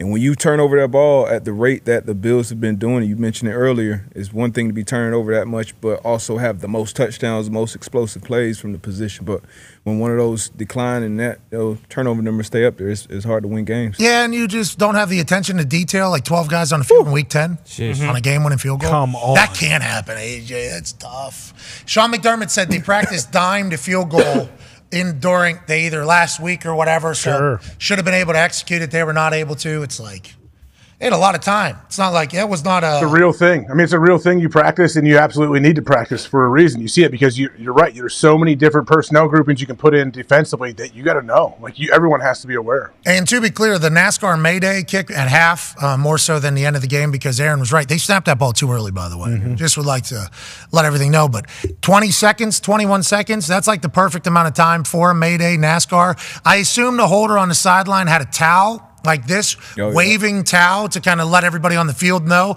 that is a NASCAR or Mayday field goal. So the offensive line that isn't in, the offensive players that isn't in, flat down the line of scrimmage, let the kicking team come in from more so of the middle of the field. There was no steps there by Will Lutz. The spot was kind of marked by Riley Dixon, the punter, and then the snapper's just job is to kind of make it happen. So this is something that is practiced, though, every single week. Very, very rarely happens. They had 2 in one game. I don't know what the stats are on that. Yeah. It is probably very low. But there's a lot of people that practice that. Then at the end of the game, Riley Dixon had something on his hand. Whoa, look out. Everybody was talking about maybe it was spider tack or something like that. Okay. The internet was kind of saying, excuse me, NFL, we'd like an investigation. My sources were telling me that earlier in the game, Riley Dixon, we could probably pull up the clip, find the clip, there was a snap that was low or something along those lines where his hand ended up on the turf and it cut the hand, was bleeding. So they put like a fake skin on his hand, pretty much to stop the bleeding. New skin, because he did not want the big patch on his hand. Makes sense. Because I don't know if it was for look or for comfort, but that's what my sources have told me, that was new skin. Because and why would I understand that he's catching the ball, but like Stickum not great for field goal. That's not like because there's a chance. If I was a kicker, I might be pissed if I felt like there was some Stickum that got on that football. Yeah, well, and also like that, you wouldn't want. Why would you want that much Stickum? And be a little less obvious if it was. Yeah, that much Stickum too would be like actually on your sticking to the ball. Yeah, problem. Last thing you want is any type of friction with the rock. So that's what my sources told me. Pretty close to the situation. Very close to the situation. Well, you might be lying, D, but I heard you making some noise. I trust your sources. I trust you. I mean, it wouldn't be good, wouldn't make sense. But I did see. So when they're doing that NASCAR thing, they always switch the ball out for the K-ball? Yes. Okay, because I saw that as well. I didn't know if the offense could say, hey, we just want to keep that ball, or the head coach can say that, but it has So you practice with quarterback balls sometimes? Like if that was at like 21 seconds, 20 seconds, I think, with the last play starting. And that's taught too, by the way. Offense, hey, get down. NASCAR field goal is actually being called in there. As soon as you get this thing, get down so we can get out. 21 seconds feels like the right amount of time. But if it's quicker, like let's say it's like 18, 17 seconds on a third down play, there's a good chance that ball is not getting subbed out because there isn't enough time. So you practice it with a quarterback ball every once in a while. Smart. Yeah, but if the refs can get it in, you would certainly want them to, because it's only like, I don't know, probably 7-8 yards difference. Yeah, but you just got to depend on whoever that ref is. That could be throwing. That could be a 40-year-old guy. That could be a 65-year-old dude getting that thing spotted. It is very tough. They made both of them. Well, they missed that one. They made both. 2 for 2 on the books. That's all that matters. Let's just keep it moving. You're going to hit that second mulligan through, though. Yeah. If you get a mulligan? Like, I forget if it was Troy or Joe, or maybe it was Peyton, Kyle, and Eli. I forget who brought it up. But somebody was like, is he going to make this? And right before the kick, Eli was like, yes, he's going to make this. Like, that is a mulligan. Everybody that's ever golfed before, kicking is 2 balls off the first tee, right? Yeah, I mean, you get a breakfast ball. Right. Professional kicker, especially one as talented as Will Lutz, who has not had his greatest year this year, obviously, versus years past, but he's like one of the greatest kickers in the last 10 years. If you look up his stats whenever he was at the Saints, he's very, very accomplished. It's like he gets a practice shot at it. It's like, all right, I'm not going to do that again. He's going to make it. Yeah. Guys like me, I missed 2. I missed 2 in a row. Guys in the NFL, you'd hope, would not miss 2 in a row, especially from that distance, 36 yards. Let's get smarter today to wrap up today's show. Hell yeah. Let's do something that we get to do that nobody else gets to do, because we get a chance to listen to a man who's a 9-year NFL vet, a guy who's played every single position in the secondary, a super duper smart football brain. Ladies and gentlemen, it's time for Everything DB with Darius Butler. Hey, D-boy! Hey, D-boy! This guy D-boy looking really cool today. Mike wow. Good. Is the mic really good? cool today. Mike sounds good. Where'd you get that coat? Mike is good. Mike is good. This is, what is this? That's sweet. Scotch and soda. Whoa. Scotch and soda. Nice brand. Like I do 10 like grand. it. No, it's not. It's not. Very affordable. Very affordable. It doesn't look like it. You could have fooled me. That looks like super fashion. Good little autumn, autumn colors, little fall fit. Yeah, hey, crushed it. Yeah, got the mint in there. Yeah, man. Let's get to it, man. Yeah, First quarter. this is mint, isn't it? Yeah, a little minty. Yeah. A little fresh. First quarter, we got the brand new Lions out here. We got a couple clips from them. This is name again, Foxy Anzalone. Yes, sir. Anzalone, yeah. So I don't know, AJ. I don't know if it's a blitz or a run key, but obviously these linebackers are firing off downhill. I don't know if he got caught in the middle, but he saw an opportunity. Hey, got to get after the quarterback. Herbert expected some time coming out of this fake. He's going to try to throw this ball away, actually, but Anzalone gets a hit on him. It's an overthrow. I always talk about tips and overthrows. Thought this one was out of bounds, but Kirby Joseph continues to make plays on the ball. Just an unbelievable play. Not only catch this, but get the knee down and bounce. Big play. Turnover. Obviously, this game came down to the last possession, so obviously this was a huge play. Herbert trying to throw it away. Once again, Anzalone. You'll see this from the back copy, too. Just see him kind of take the that distribution, D-Bud. Sorry to cut you off, but that's how with the motion they communicate, and then watch them all switch off the routes. Like that was beautiful. Sorry to do it. I didn't notice that the first time. So we can see what AJ's referencing. If you go to the wide, this is how you pick it up. When we watch so many clips where they go to motion, they get to a stack or a bunch or something, and teams don't pass it off well. Like this looks nice. Keenan Allen coming over that speed motion. Hutch staying in the passing lane too, so he couldn't throw it to Everett. Look at that. See it right here. Look at him talking. Look at this guy pointing. I got him. Coming over. The communication, get downhill. Always talk about verbal and nonverbal communication and defense. Boom. Everybody going, getting after it once again, getting that knee in bounds. Big time play. You'll see the catch a little better from the back. Tight copy. Just unbelievable play. Obviously, Herbert just trying to throw this one away on 2nd and 8. Was it tough to put this on because Herbert's your guy? No, it's on him. I mean, he threw it. He threw it. He got picked off. He could have threw it a little early. You saw him hesitate. Kind of, he first comes out of there and sees Anzalone in his face. He could just throw it at that point, especially if you're outside the tackle box. You just got to get it to the line of scrimmage as a quarterback. But he kind of hesitated, double clutched it a little bit. And Kirby Joseph made an unbelievable play on the ball. Hutch talked about how there was one play where he was chasing Herbert and he thought he was just going to throw it away. And Herbert completed like a 15 or 17-yard ball. And then he was just barking at Hutch as they were running up to Herbert was? Really? Yeah, Herbert. Ooh. That's what Hutch said. Hutch said he heard about it from Herbert after he completed it. Okay. I like that. Hey, awesome. A little Moxie out of And the guy that keeps on popping up on his tape, Deron Bland. Obviously, you're missing a stud like Trevon Diggs. What's he doing? Recruiting. Bland? No, Trevon Diggs. He's trying to get his brother out there to Dallas. Okay. That's what he's doing. Don't blame him at all. Shame, Buffalo. But we got quarters back here, and we see this route all the time. Over with the deep post from Jalen Hyatt, speedster right here, right? Now you're going to get this overlap because these guys down here are beating quarters. I think you get this overlap from the backside because this safety, he's going to take that crosser. So now as this corner, you just got to overlap and find work. And where's your work here? This guy, fastest guy on the field. It's great to have eyes, anticipation, vision. The quarterback's not going to really account for him and go up and pick. I mean, that's a big time play. He's been doing this thing in man coverage, in zone coverage, and he just has a knack for the football. Even as a rookie last year, 4 or 5 interceptions. This year, he gets the interceptions and he gets them in the end zone a lot.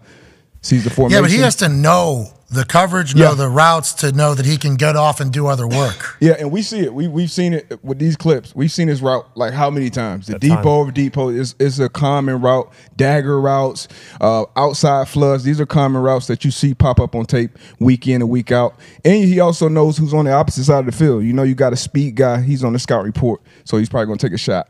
Hell yeah, Bland. Yeah, this was on Everything DB for the other reason, right? I forget earlier in the season where the corner didn't get deep.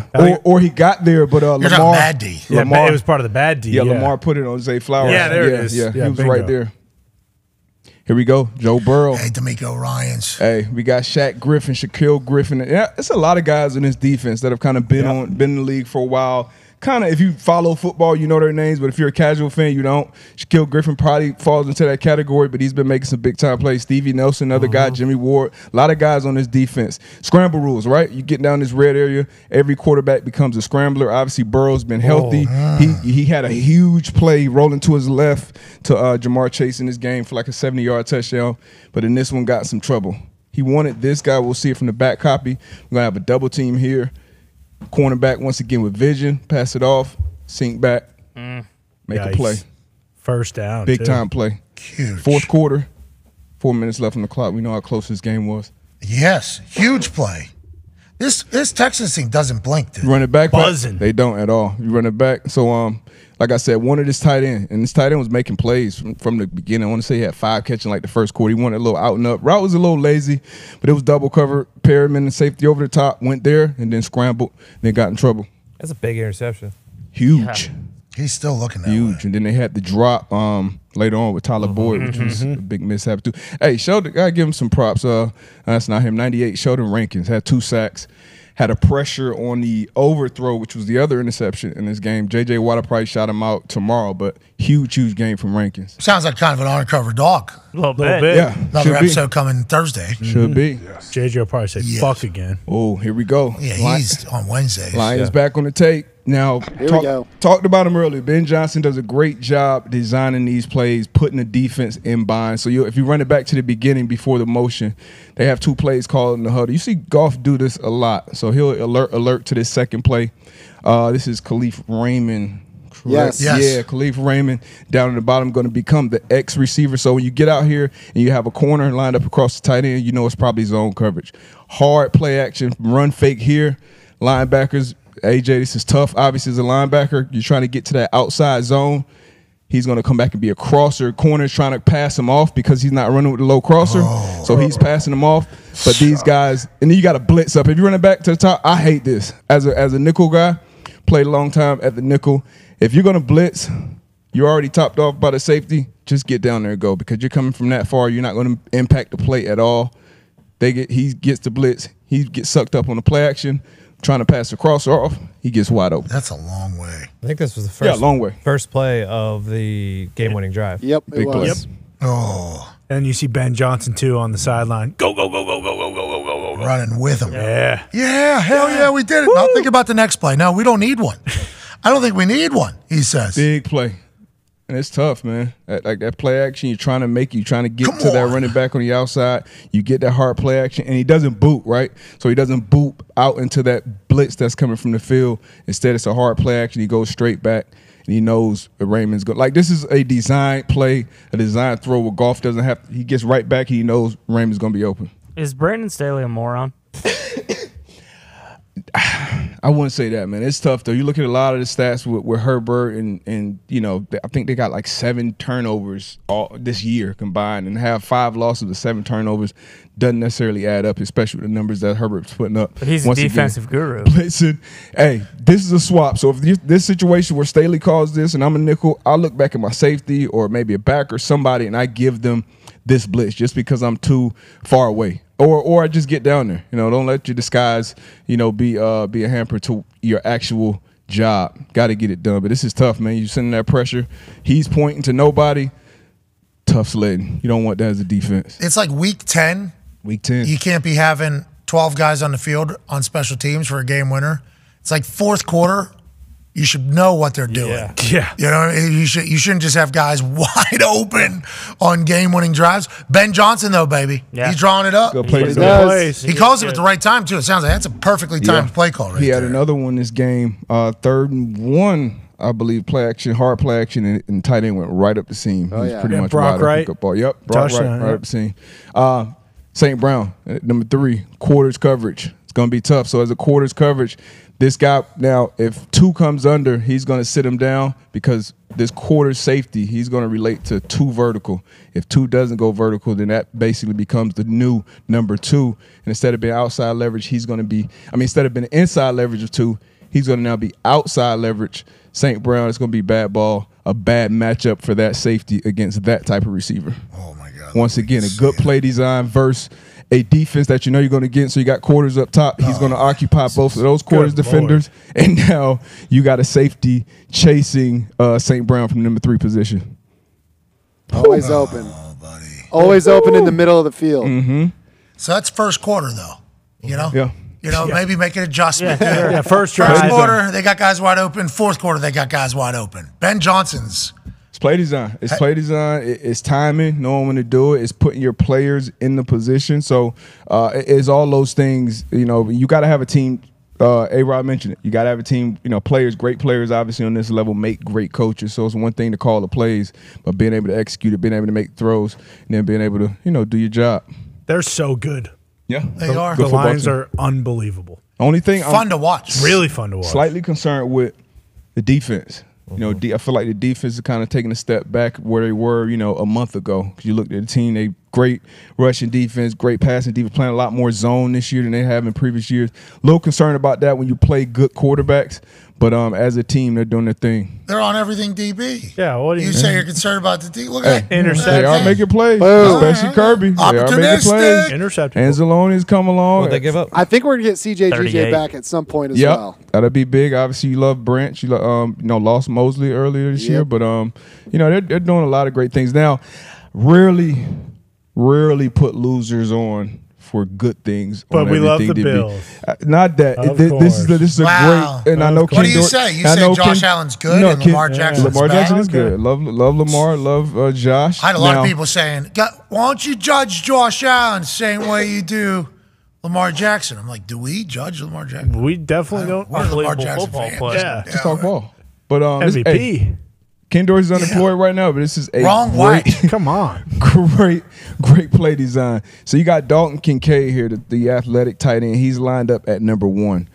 This is going to be the flat defender, Justice Simmons. And even when I saw it last night live on the TV copy, I'm like, oh, man, the flat defender, you got to take that wheel. As a flat defender, your rules are to take the wheel route. For those of you who don't know what a wheel route is, it's usually an out and up, and that becomes a flat player's responsibility. But it's a caveat to it. As this flat player, you take the wheel route from the number 2 or number 3 guy. You don't take a wheel route from number 1. That is on the deep third player. Deep third player will be Patrick Surtain, the second in this clip. But you got Stephon Diggs at the point. He's going to run a straight vertical, which is also the deep third player's responsibility. So if you run it a couple frames, you pause it here. So on paper, this corner is responsible for both of these verticals. But as you can see, these verticals are about 6 yards difference. Where Diggs is compared to where Kincaid is. You're coached to be like on this midpoint. And then if he goes inside, that's obviously the safety's responsibility. But down here in the red area, this is a tough spot for this corner to be in because he's never going to see that guy. And that's, once again, he's responsible for 2 and 3 into the flat. That's number 1. He goes up, runs that play, and they're just in the bind. They're both kind of looking at each other. It's one of those plays that is just a perfectly designed play. Good play call. Yeah, it's a good play call. Great play call. Terrible ball spin. Tough. Oh, and let me see it again. I mean, it's a great play call, it seems like, here from a guy who just lost his jaw. Rookie spin. Got to be off 2 and 3 there. But tough spot to be in. It's one of those plays you get beat on. So what, he's just supposed to drop back this way? He's here. So the best thing he could have done, let's say he has, so yeah, he does have eyes inside, is spin back across, back around. So you're here, you see the throw, you either put the foot to the ground, go here, or you go here. He's got to deliver Diggs to the safety first, right? Exactly. But look at all this space, right? So let's say Diggs sees him widen, he's going to go to him. If Josh sees him widen, he's going to go to Diggs. And Josh does a good job here also holding that safety in the middle of the field. If you rewind it back a little bit, his eyes stay down the middle of the field because if he's looking this way, then the safety is going to start to move with his eyes. So he keeps his eyes down the middle. So this is what you want to see more out of Josh. You know, having a complete understanding of his play call, where I'm going with the ball, because he knew where he was going with his ball. He's going here or here. But his eyes are going to control that safety and then put Patrick Surtain and Justice Simmons in a bad spot. Now, you feel it. You may feel it as that flat defender and just continue to sink. But that's a tough spot to be in. Great play design, great execution. Want to see more of that from Josh. We'll see if it happens now with Joe Brady calling the plays. Dalton Kincaid, front of the program, bad ball spin, great touchdown. Too bad it wasn't enough to get the win over the Broncos, but we win every time you speak. Ladies and gentlemen, there's J. Butler. Thank you, D. Butch. We appreciate you. Big shout out to D'Amico Ryans, Aaron Rodgers, Dan Orlovsky, and that man battling through having 1.5 eyeballs right now. We appreciate you, AJ. Good boy, AJ. Appreciate you guys. You want to give a speech? No, I think I'm good today. I thought maybe you got a little different perspective, actual. Now that only one eye works well. I have. You know what? Actually, something was on my mind earlier. It came my algorithm. There's way too many people trying to climb Mount Everest right now. People are dying because they're waiting in line to try to get to the summit. That just seems stupid to me. Saw that. They say on your way to Everest, you're going to face a lot of adversity and you're going to see a lot of dead bodies. That's what they said. And I said, you know what? I'm not going to see it because I'm not doing it. But it seems like a lot of people watch a doc and watch movies and they want to challenge themselves and potentially post it on Instagram. So everybody's trying to do it. Is that what you're saying? Everybody, too many people? It just seems like a log jam there. It doesn't seem like they don't do Kilimanjaro. Respect it. Yeah. You should have to make I reservations. think they're all kind of crowded. Like only 50 people allowed on the mountain at one time. Yeah, but then you have to have all the shamans. The Sherpas. You got 15 Sherpas per person. That's the thing. They said like inexperienced climbers need like 10 different people to carry their gear. I've heard about one of them Sherpas putting a body on the back. Yep. Oh, yeah. From like close to peak all the way down, saving life. Yeah. Like just how'd you live? Well, this man who's half the size of me put me on his back and then just did half of Everest. Yeah. With me on the back. Absurd. That's completely absurd over there. How long do those trips usually take? Oh, I don't know. To the top. I haven't looked into A lot of times they don't even make it. You got to camp out and wait for the perfect weather to try to keep going and go. It takes forever. And then a lot of times people don't even make it because of weather. Yeah, Alec Honnold, I've seen him have to battle against some weather whenever he's trying to climb the face of some mountain. Mark LeClaire, rest in peace. Takes about 2 months. Yeah. 2 months. Who has 2? That's what people are doing when they do Everest? They're committing 2 months, 1/6 of a year. Longer than that, too, because they're training for it. Oh, yeah. Come on. While climbing a mountain such as Denali with a peak of 20,000 might just take around 3 to 4 weeks, the average expedition to summit Mount Everest takes 2 months. A typical Mount Everest expedition takes about 2 months. Just want to double that down, they said. Yeah.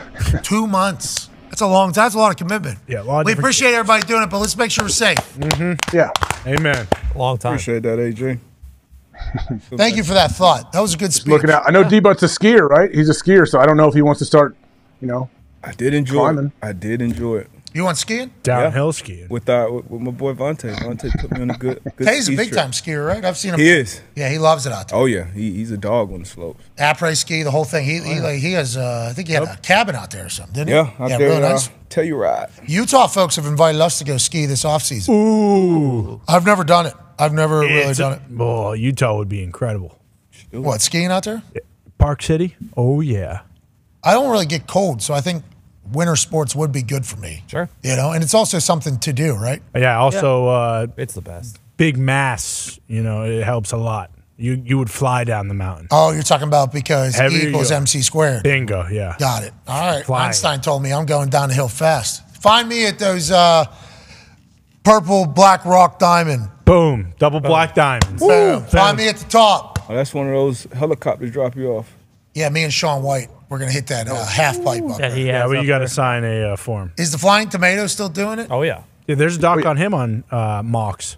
And it's awesome? Recently came out. I have not watched it yet. We got Hard Knocks coming next Tuesday. Can't wait. Flying Tomato was going out with some other athlete, I believe, right? Is he engaged? It was like a high-profile relationship. That's the only reason I asked. Oh, yeah. Shoot. Oh. How many gold medals does this guy win? How many X Games? 30. All of them. Yeah. He won all the X Games. Too many to count. Flying Tomato. Oh, Phelpsy. He's made his way back into my algo, Michael Phelps. Yeah, having dinner with JJ. Dinner with JJ, and also he's got these goat tubs. Have you heard about these goat? He has cold tubs, hot tubs. Oh, really? Oh, aren't they? They're hot tubs, but they're big enough. And they have the current, so you can swim into it. We've thought about getting one. I don't know about that. Do they? I assume they do, so you can work out. But he's got the hot tub, cold tub. Oh, thing. Geez, he's getting all of it. Okay, good. And it's a full. It's not like a stand-in. It's like a full lay-down hot tub on one side, cold tub on the other side. It's like Now we're flushing. Now we're doing it. Cold tub, hot tub, cold tub, hot tub. 2 minutes, 3 minutes, 2 minutes, 3 minutes. Opens up the veins, closes the veins. Open up the veins, close the veins. Pump it all out, all the lactic acid. Used to do it whenever I was kicking balls. Thought it would help. Felt like it did. Now the coach is trying to help people. For sure it did, especially for people with low body fat. Good. What's the next era? We're in the cold tub era right now, where everybody loves cold tubs. I think this Everest. is it. Cryo. What's next? The What's infrared next? light thing. Yeah, the that's AQ still lights. big. No, that's a tag that's team still- partner with the cold tub, right? Aren't they all doing It's it? all kind of it's Probably. package deal. You're probably right. I think the flushing of hot tub, cold tub is the next thing because that is like taking the cold tub to the next.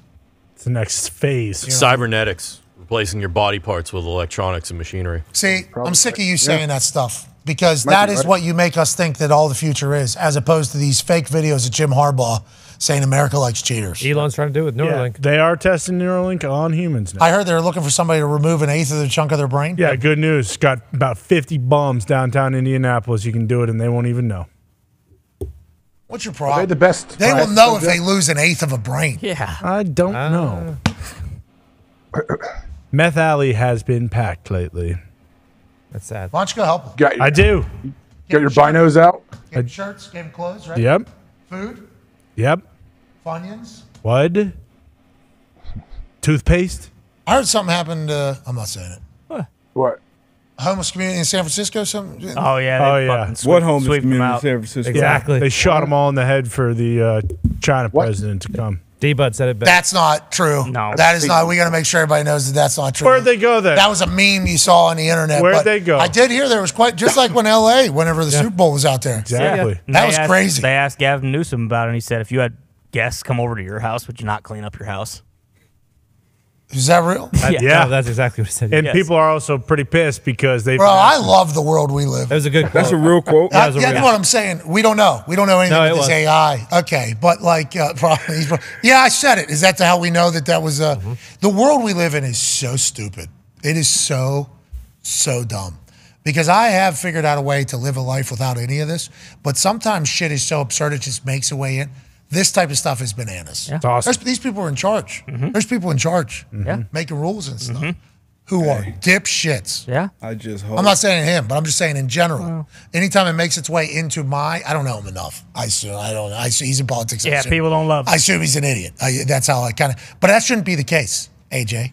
As somebody who doesn't know politics that well, my immediate thought shouldn't be, oh, in politics, idiot. That should not be. You know what I mean? Yeah.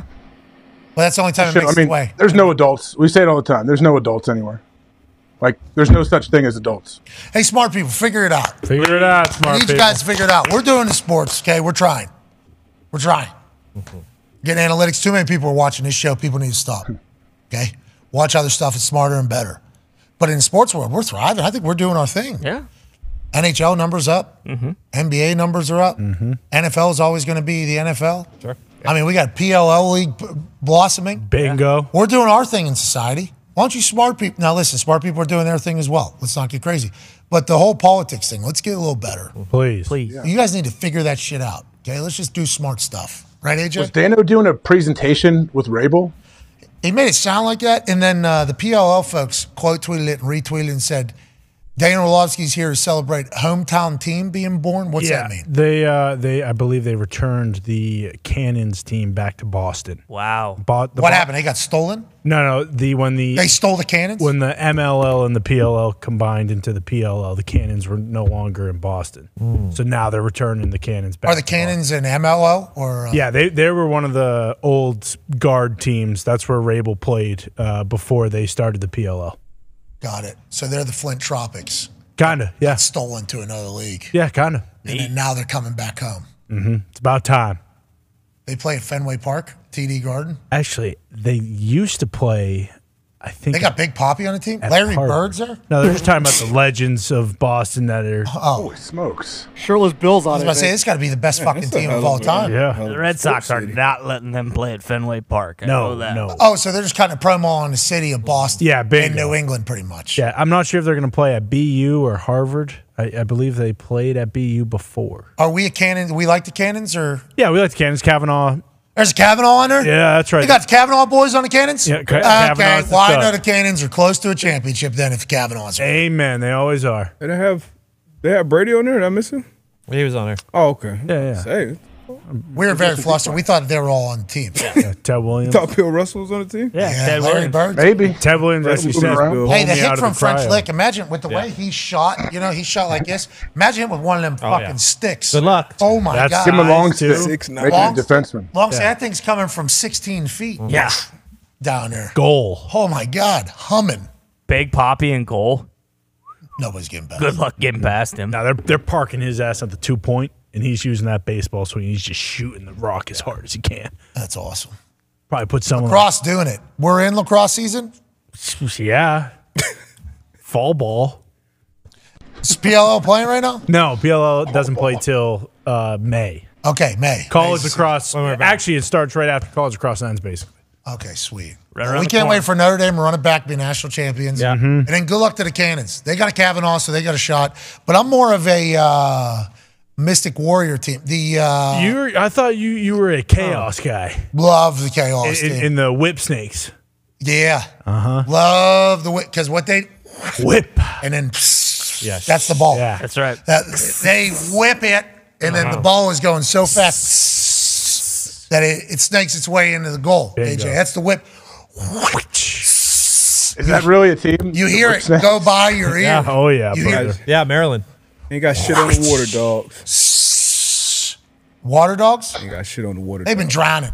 Yeah. There ain't no doggy paddle for the dog waters. I believe, don't get me wrong, but I think the whip snakes got a title already, too. Yeah, you're damn right. Anybody that has a full team of Whoa. Brian Phipps retired? Fuck. I figured you'd be an Archers fan, though. 13 seasons, You don't like Yeah, the Archers? we lost our guy. He's been at it for a while. My fanhood is now up. Since Brian Phipps is no longer in the league, I am up for sale. Who's the Archers? Utah Archers. Archers. Are they playing Salt Lake? The Utah Archers? There's no other cities in Utah, so I would assume so. For sure. Yeah, they are pretty good. The Missed opportunity Soakers? there. Both. Missed opportunity. Well, what we've been. Archers is a great. Connor Fields, I mean, boy's a star. Mac O'Keefe, this guy's got 4 2-point goals. That's a lot. Mike Sisselberger. Yeah. Fucking face Sideline off to machine. sideline. Yeah. Do not run into Sisselberger. Fogo animal. Fogo. What are the Cannons? They already have a team? Where were they? They were in another city? So I think they did kind of like what and I believe they did like a tour. If you remember, they were going city to city with all of the teams playing games every single weekend, but now they actually all, I believe, are going back to their own cities. Okay, so they said, listen, we were the USFL all in Memphis. Basically. Now, since we've had success, let's take it home. Yeah, they did a nice little country tour, but yeah, now they're all going back. Let's go to the roster on this Boston Cannon squad. Top right. Nope. Here it is. Oh, that's all right. This is good, too. Boom. Marcus Holman is a fucking beast. Yeah. Not only the amount of points, but 1-point goals. Chris Slanian, buddy. Nut job. Slaying a Slanian is what Yeah. they say about this guy. 4 2-point goals. Feels like that's about the right number. Asher Nolting, he wants to help Marcus out. Mm-hmm. You know, he wants to help. He wants to. And Stephen Kelly, they need to get better a I little was going to bit. say, Sisselberger's eating his fucking lunch. Yeah, all day. Kavanaugh was a late addition. He was a Redwood, and now he's on the so full season with the Cannons. Oh, Is he back to Chrome Kansas 'cause he's going stink. home? Archers lead Where are the the league. Redwoods out of? Redwood Forest. You said who stinks? The Chrome. Somewhere out west. 1 in and Temple 9. State. The Chrome or 1 and 9? Get him out of the league. The standings were on the last page Trying to. on the right Did side. you say there's 2-point goals in lacrosse? Oh, Four, yeah. yeah, old buddy scored 4 of them. Yeah, of course there's Wow. 2-pointers. Yeah, Down there's by How far two. back? Standings, right? Yeah. The Archers 8-2. Holy shit, Utah's doing it, aren't they? Mhm, they're good. That makes sense. That's what Yeah. Salt Lake does. Yeah. They win out there. The Cannons 7-3, Water Dogs 7-3. I thought they had a much worse year. Redwoods, Chaos, Whip Snakes, Atlas. Atlas stink too. Yeah, they've fallen off big time. Well, the Whip Snakes, how are they supposed to win when Brian Phipps says, you know what, lame duck here? I know. All right. Ridiculous. Congrats to the pool. You guys Big got day. Phipps or Phillips? What is it? Phipps, asshole. Learn the product. Please, follow the product. AJ, if this goes in, what are you giving away, dude? Same thing Dano almost had a heart attack for, whatever that was. 10, 5 hunch, and then also There 10 we go. merches. Nice. Boom. Yahtzee. Look good. That one felt good. Too. Yeah. You know what I mean? Felt good. Did feel good. Nice. Bang. Boom. Bucket. Never a doubt. $500 winners, 10 merch winners from our friend with 1.5 eyes over the last 2 days, AJ Hawk. You're a real hero, AJ. All you got to do is retweet this post, say something nice to somebody in the same reply, but the easiest way to pay you digitally. We can't thank you enough for allowing us to do this for a living every single day. You're the greatest humans on earth. There's a lot of you, I've been told. Not watching right now, probably as many. I mean, there's too many people watching now, but there's a lot of motherfuckers on TikTok, on the linear television thing. Oh, yeah. Not as much as some other linear shows, but certainly a lot more than other linear shows. That doesn't get talked about. And the fact that people watch on TV, I am so thankful for. But YouTube, TikTok, Twitter, linear, ESPN Plus, it's a lot. And we want to say thank you all so much for allowing us to be a part of your life, allowing us to be a part of your sports existence, hopefully. And thank you for allowing us to make you dumber. And when you're done with our show, we very much understand. You can just go ahead and not say that you hate us, though. Just kind of disappear. Until then, we will try to do our thing, hopefully make you laugh, give you a mental vacation, and inform you of everything happening around the sports world. You're the greatest people of all time. Be a friend, tell a friend something nice that might change your life. Goodbye!